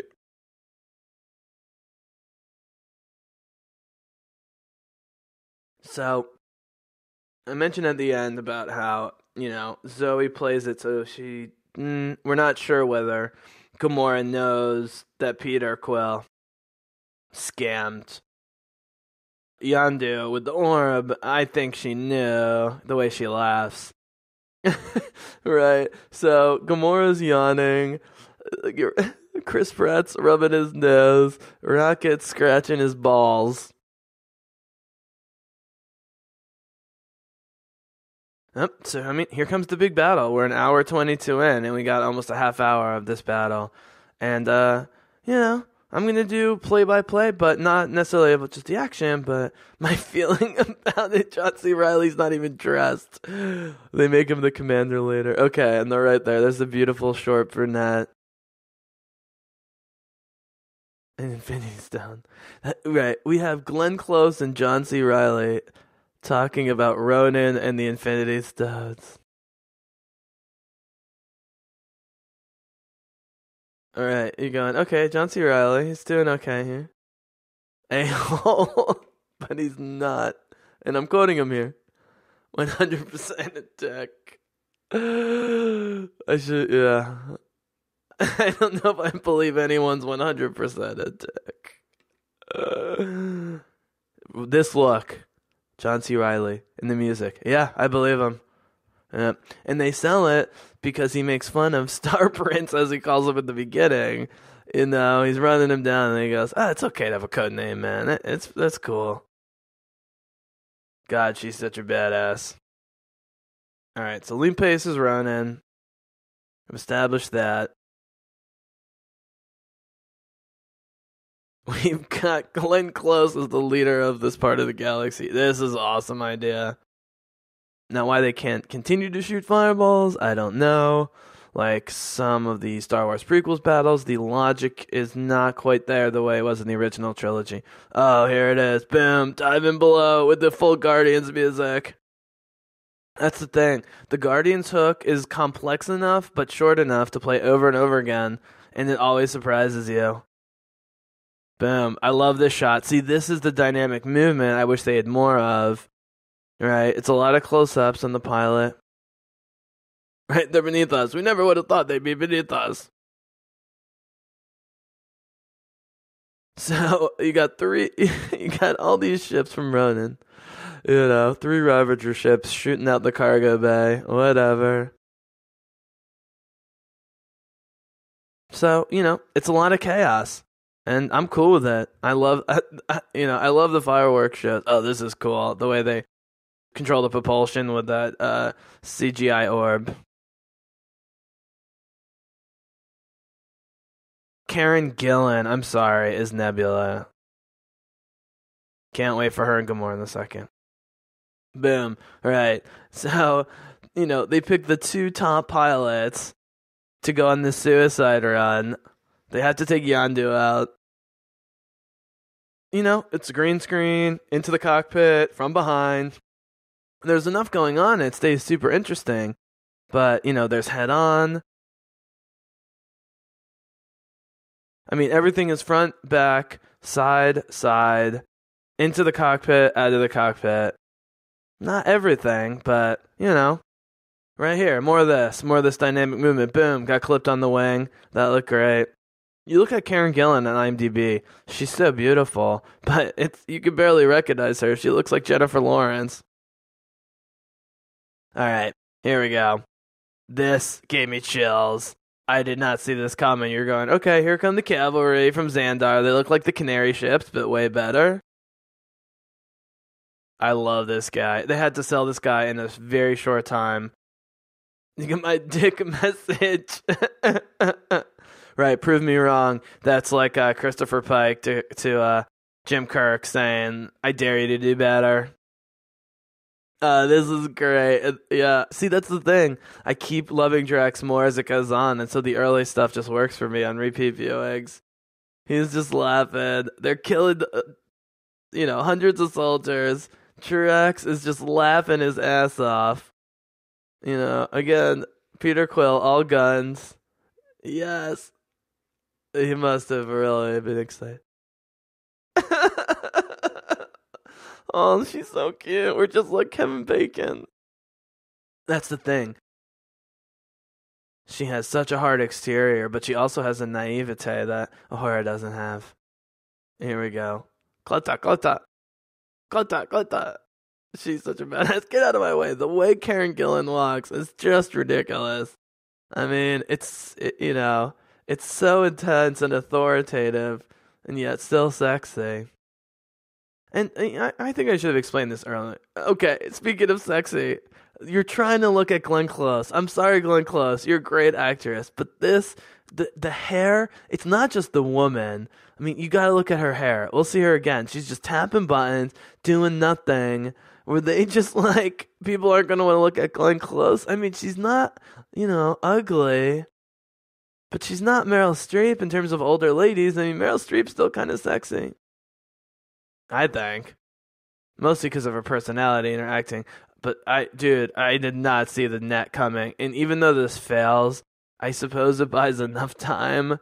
But the ship, and that's my complaint. There's this huge thing to stop the ship. It's a brilliant plan. Create a net around it, knowing that you're probably all going to die. But what do they think they're going to do? It's just too much force, and then they still hit the ground. They don't kill Ronin. Groot dies. They still hit the ground. But sometimes you gotta do that. It's like Empire Strikes Back. You gotta lose some battles before you win them.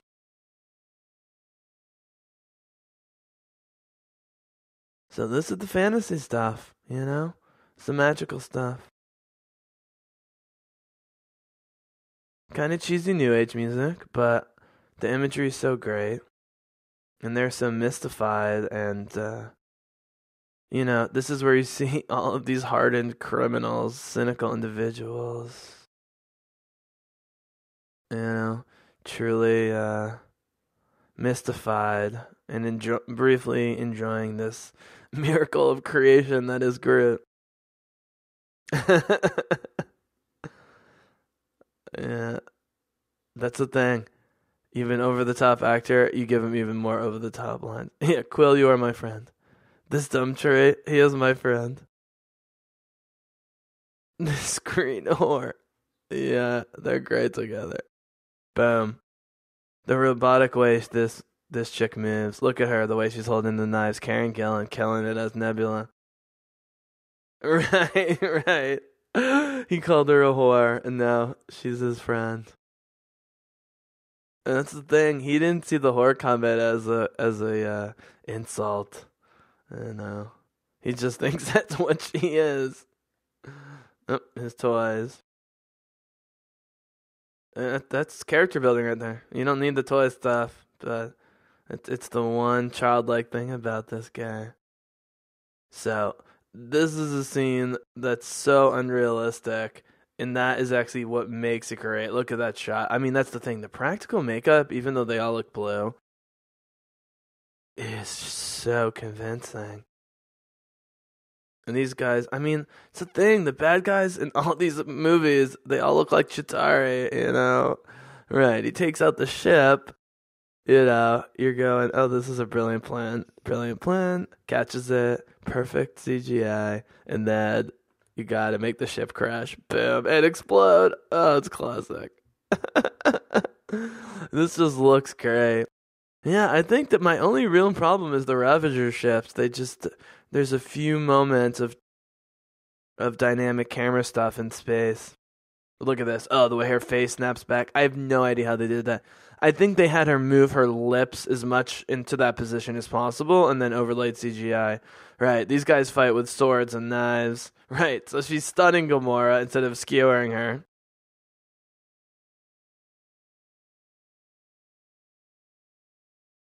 This movie's just a lot of fun. I could really watch it, you know, like once a month. But well, it does have a great heart. It doesn't have the narrative oomph for me of Serenity and the Star Trek reboot. In terms of sci-fi movies, for me, all-time great sci-fi movies like space operas, the original trilogy, and then Serenity and Star Trek reboot are neck and neck, and then this is very close. Right here. I mean, that's the thing. You do the quote-unquote green screen shot. I'm taking orders from the hamster. They're still insulting him, but the fact that he says, I'm taking orders. Yes, Star-Lord, finally. The fact that he agrees to take orders from this hamster, says all you need to know, they respect him. And that's what Rocket learns. Everyone learns. Rocket learns that people can make jokes about him and still like him or have respect for him. Oh, this is one of the great gratuitous death scenes ever because it's great.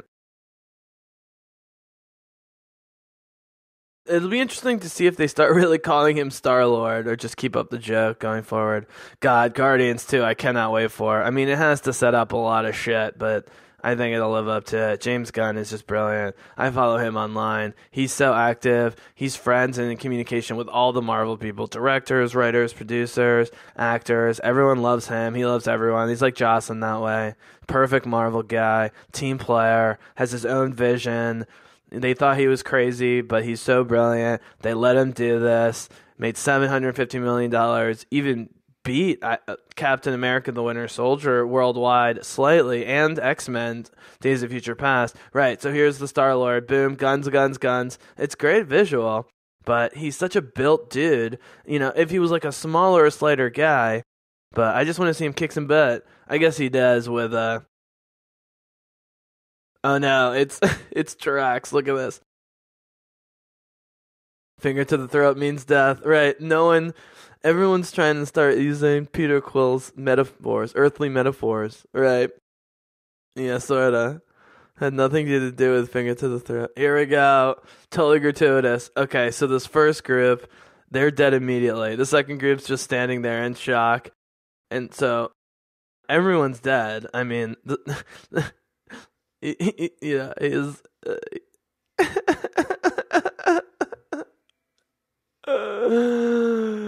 and here it comes the Groot smile. I did good. That's it. I mean, Groot doesn't love killing people, but if it's helping his friends in a good cause, yeah, Then this was great. I love this. I'm always saying there's not enough death. And this is exactly the right amount of death, but also the right way to do it. You kill all of these pilots. There's too many beyond, compare to even know how many. It's like hundreds at least. But we've met enough, right? And the Ravagers get killed, and Saul and Tyler Perry and all the pilots we've gotten to know. Oh, this is awesome. And in this last breath, he's calling for Rocket to help. They're all fighting together. I mean, this comic books, people don't like each other, hate each other, make fun of each other, but shit hits the fan. Oh, man. And this is the thing that saves the space battle for me. I might have criticized this, but watching it now, I love the weird, twisting, almost prehistoric look of Ronan's ship. And this is like with the X-Wings and the Star Destroyers. You don't need to use colors other than various shades of gray if the textures and attachments and ponds and the bridge and the hangar bay and all the parts of giant capital ships. Yeah, still electrocuted Gamora. Now she's about to pull her move. The skull, it looks great. That's the thing. Yeah. Yeah, when Gamora finally gets a clean kick, boom, right up the side. This is an interesting exchange. Right. Now she wants to save her. Trying to turn her.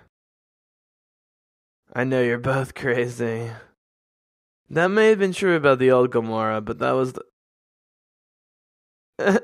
Get out! I love it. With one hand, she jumps on a Ravager ship and throws the guy out, takes the ship. But the Gamora now it is not crazy. I mean, she'll do crazy stuff. Oh, now she's using the guns. I mean, that's the thing. I mean, they just let Zoe totally kick ass. I love this shot. Look at this. Boom, head on, right? Straight on, back and forth, 90 degrees, slow motion. They use super fast photography to make this happen. And, I mean, even if you're not looking at your watch... You gotta be thinking this isn't gonna kill Ronan. Not with the Infinity Stone. But what's great is, after teasing, yeah, and they know how to tease weapons. There was a tease of Yondu's killer arrow a few times before he really uses it. Hadron Enforcer, they teased it before with Rocket, making his threat against the Ravager ship. And then they tease it here, almost killing Ronan, or apparently killing Ronan. Right. Drax goes back for more. And they finally figure out how to use the Hadron Enforcer. Okay, so this never made total sense to me. Rocket's just enraged at this whole situation now. Somehow they sold a bond between him and Saul. Just because of the acting and the performances. And so he crashes in. He almost kills all of his friends, including Drax. It's not clear where Ronan goes, and Drax is, knocked out but alive. And this causes the ship to crash, which is the last thing they wanted. Who cares? Because We Are Groot is coming up, and it's a beautiful moment. So this movie feels like an absolutely brilliant, realized sci-fi comic book movie. Really, an A+ sci-fi comic book movie. But it doesn't achieve transcendence, to me, the way the Avengers movies do.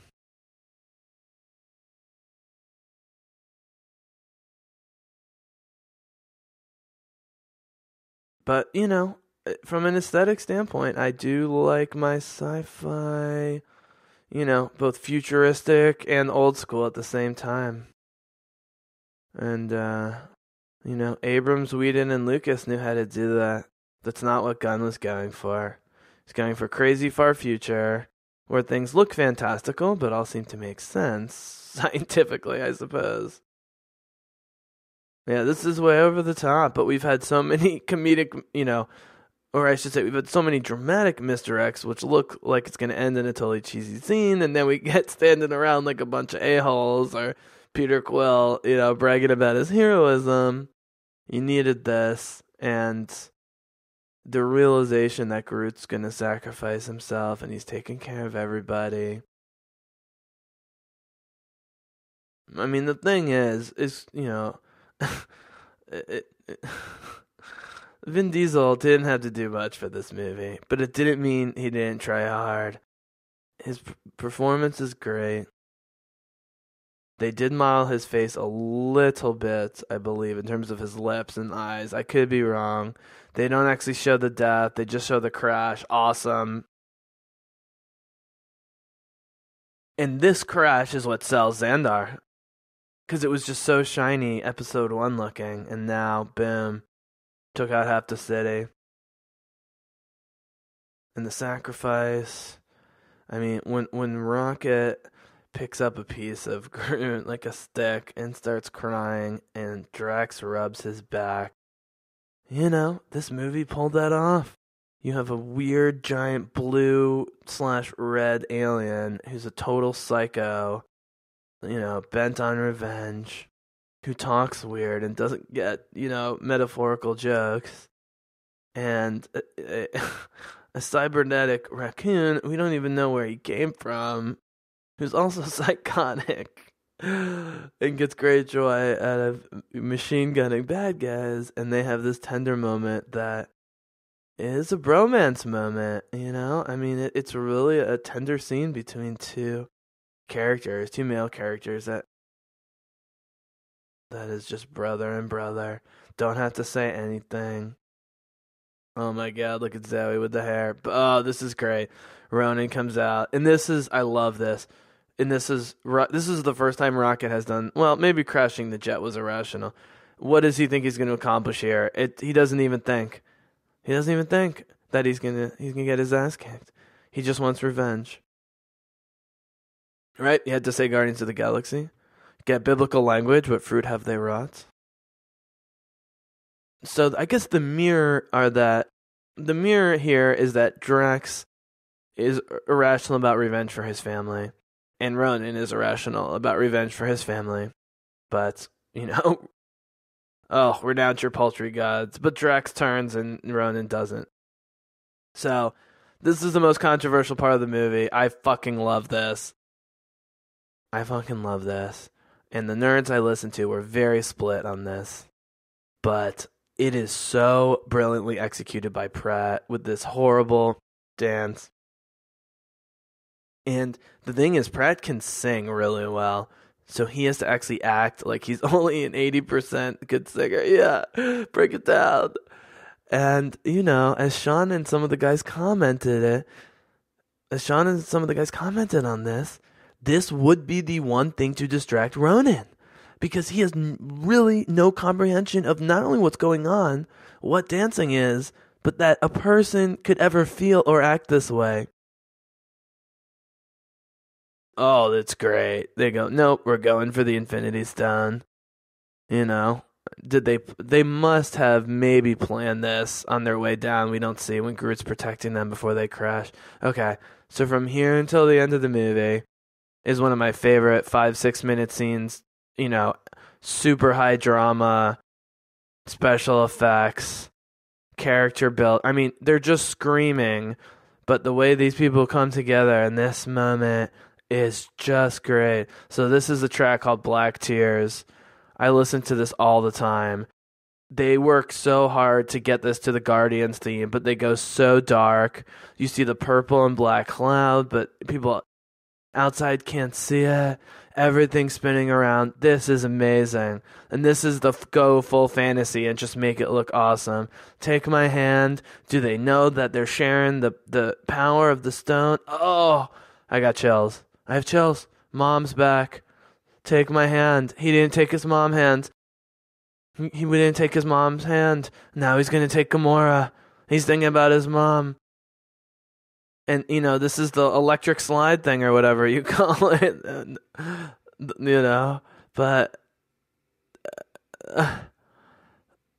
it's so over the top. Here is the music.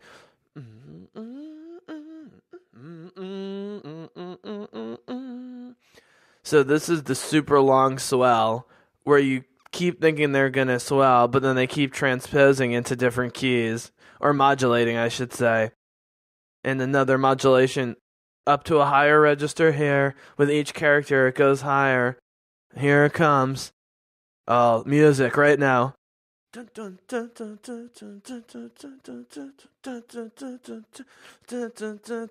What a shot. You're mortal. Oh, listen to music. Set it yourself, bitch. Oh, here's the theme music.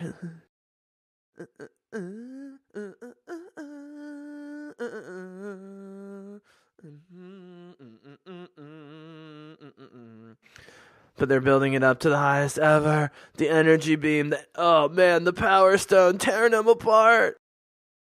And Zoe immediately, boom.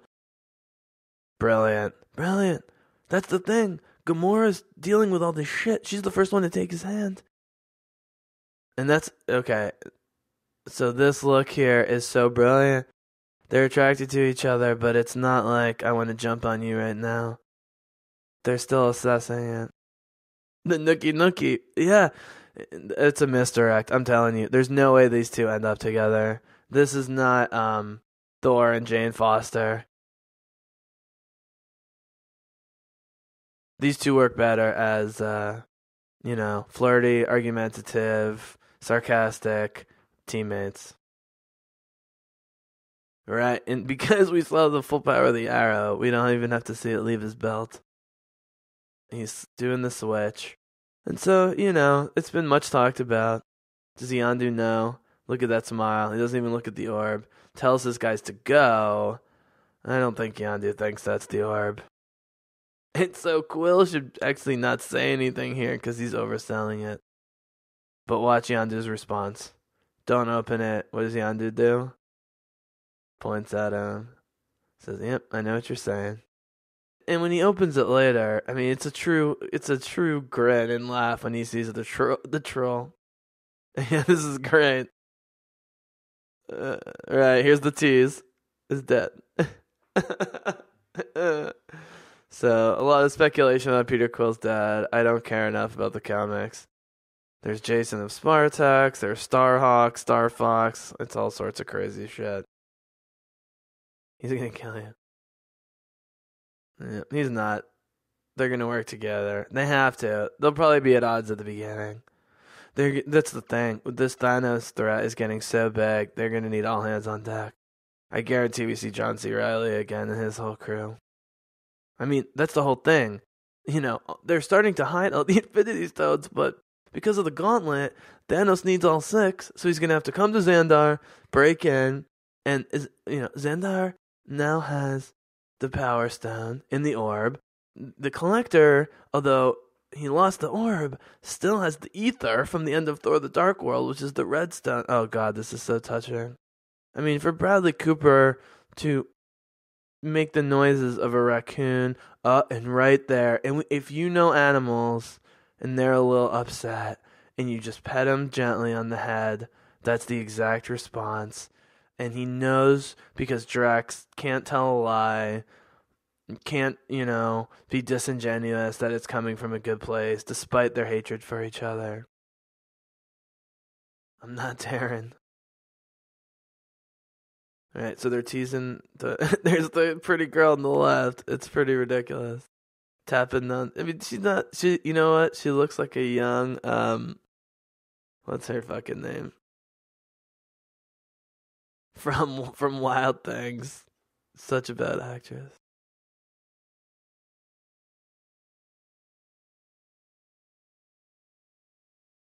Denarian Day, and this guy's in charge. Look at that belly. He gives him a little gag side. Oh man, Denarian Day gives the Perez a little gang sign. Okay, here it is. More Thanos setting up. The prediction is that Drax is going to die, being one of the guys who tries to kill. I mean, I think Drax, the Vision. I'm starting to come up with a list of characters who I think will be dead by the end of 2019. I think Drax is one. Yeah, it looks good. I just don't love the color scheme. That's it. Looking back on it, I even like their cheesy outfits that look like they're from the with the 3 glowing dots. It looks like it's from The Fifth Element, but I like The Fifth Element's aesthetic. We missed all that in the action, but he's got the red wife and daughter, and actually Rocket saves them. You'll be arrested. What if I want it more than the person? Still illegal. Right, Zoe's smiling. She's taking Rocket's hand. God, she's so sweet. And decide to remove his spine. This is the best delivery right here. I die.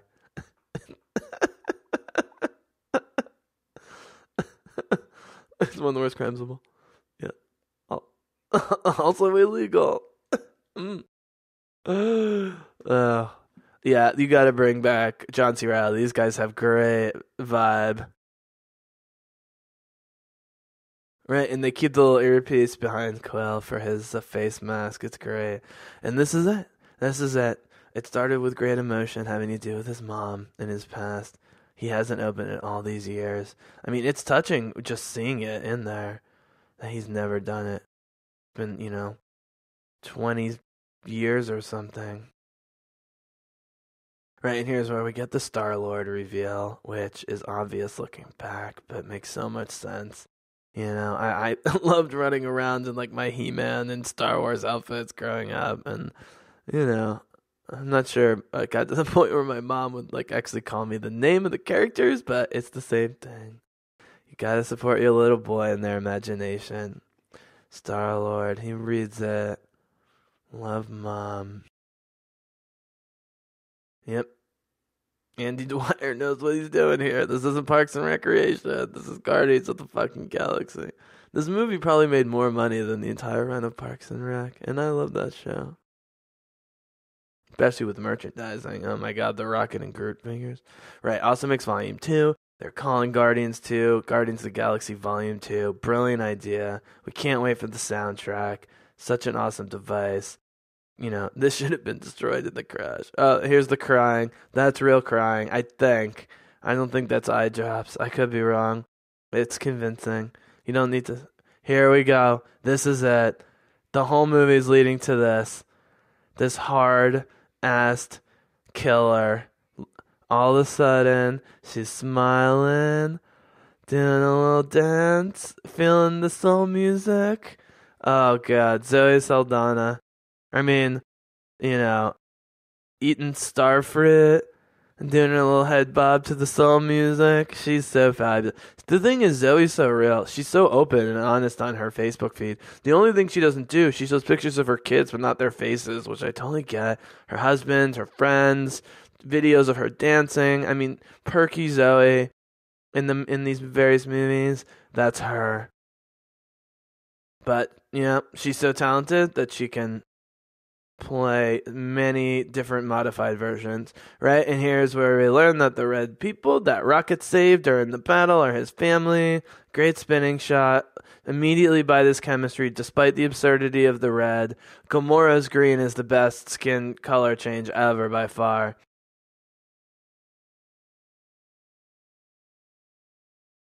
Right? Okay, so we miss Zoe patting Drax very intimately on the shoulder. They're coming together. Groot's coming back. Rocket's got his smile back. Rocket smiles with his eyes. It's so hard to pull off with CGI. They were able to do that with Gollum during the few moments. Star-Lord. I mean, that is a direct, she's constantly sarcastically referring to Kirk as Captain, even though he is Captain. Hope you know what you're doing, Captain. Oh, man.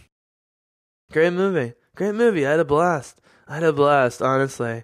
I don't know if this was my most compelling commentary because, like I said, my boys did a whole bunch of 3-hour podcasts, including commentary on this that I love, and I don't want to repeat it. In fact, I'm going to plug it, It's different than mine. And there's like 3 of them doing commentary. It's great. So just go to modernmythmedia.com or just Google Modern Myth Media, Guardians of the Galaxy audio commentary. It's fantastic. And unlike them, I have not seen the James Gunn commentary, though I'm dying to. They say it's one of the best ever. Yeah, the Michael Jackson 5 dancing. I mean, how can this not make you smile? This song, Mini Groot. So apparently James Gunn had a very specific vision for how he wanted he wanted Mini Groot to dance, but he was too embarrassed. And so he went into a room by himself, and they had a camera, and he just went to town, and probably only a few people saw it at the effects team and turned it into Groot. I mean, that's the thing. I mean, this is a work of love.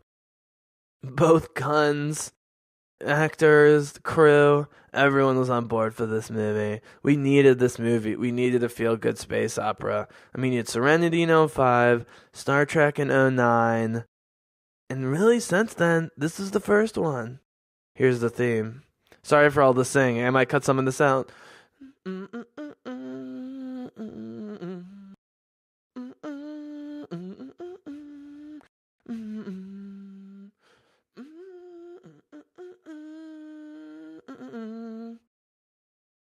And what's great is, like they keep finding ways with the theme to leave it unresolved and move into more, like heavy stuff and then just ease it off. Tyler Bates, I mean, to put in such an incredible soundtrack of classic American pop songs and still write, a score that gives you chills at all the right moments. Really great job. No criticism about this movie. I mean, it's pretty close to Winter Soldier.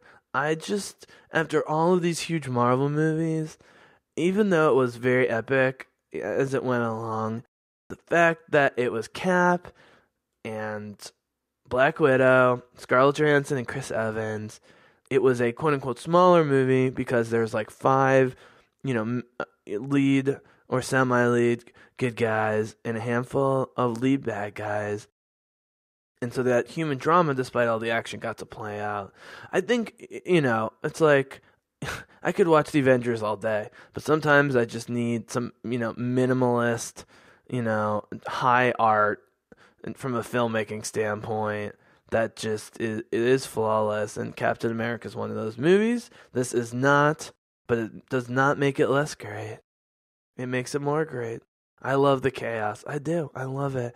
And from everything I've been hearing from James Gunn, who is not afraid to talk about non-spoilery stuff that's going to be going on in the future, he's so pumped. He was so pumped for this movie. You can just tell the enthusiasm. And when you've got guys like Gunn and the Russo brothers and Whedon and Abrams, I mean, these people just know how to inspire the hundreds or thousands of people involved in these things. They just have that vision. They really do. And it's becoming more and more common for these directors, these all-star, top-notch directors of these epic movies to write. I mean, Whedon's always written everything that he's directed. That's how he rolls. JJ, written some, others just directed, wrote and direct Star Wars. Gunn wrote and direct this. It's true love. It is. I mean, this is what Marvel's done so great. It's not just the quality.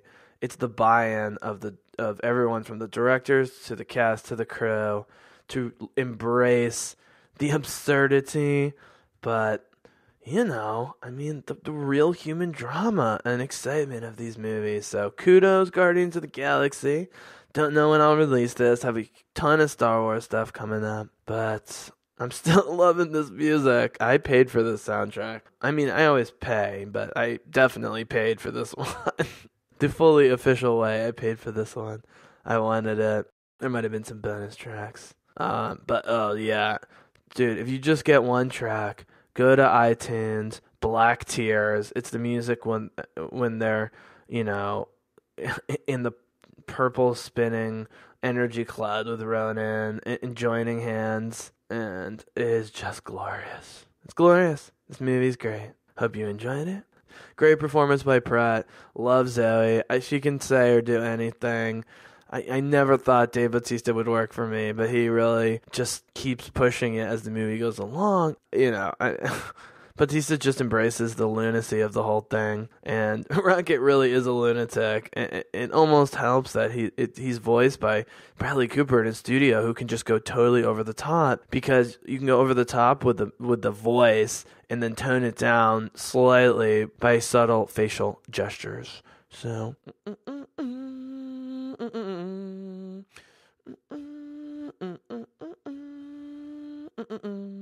Okay, that's the last time I'll sing it. And Bizzle out.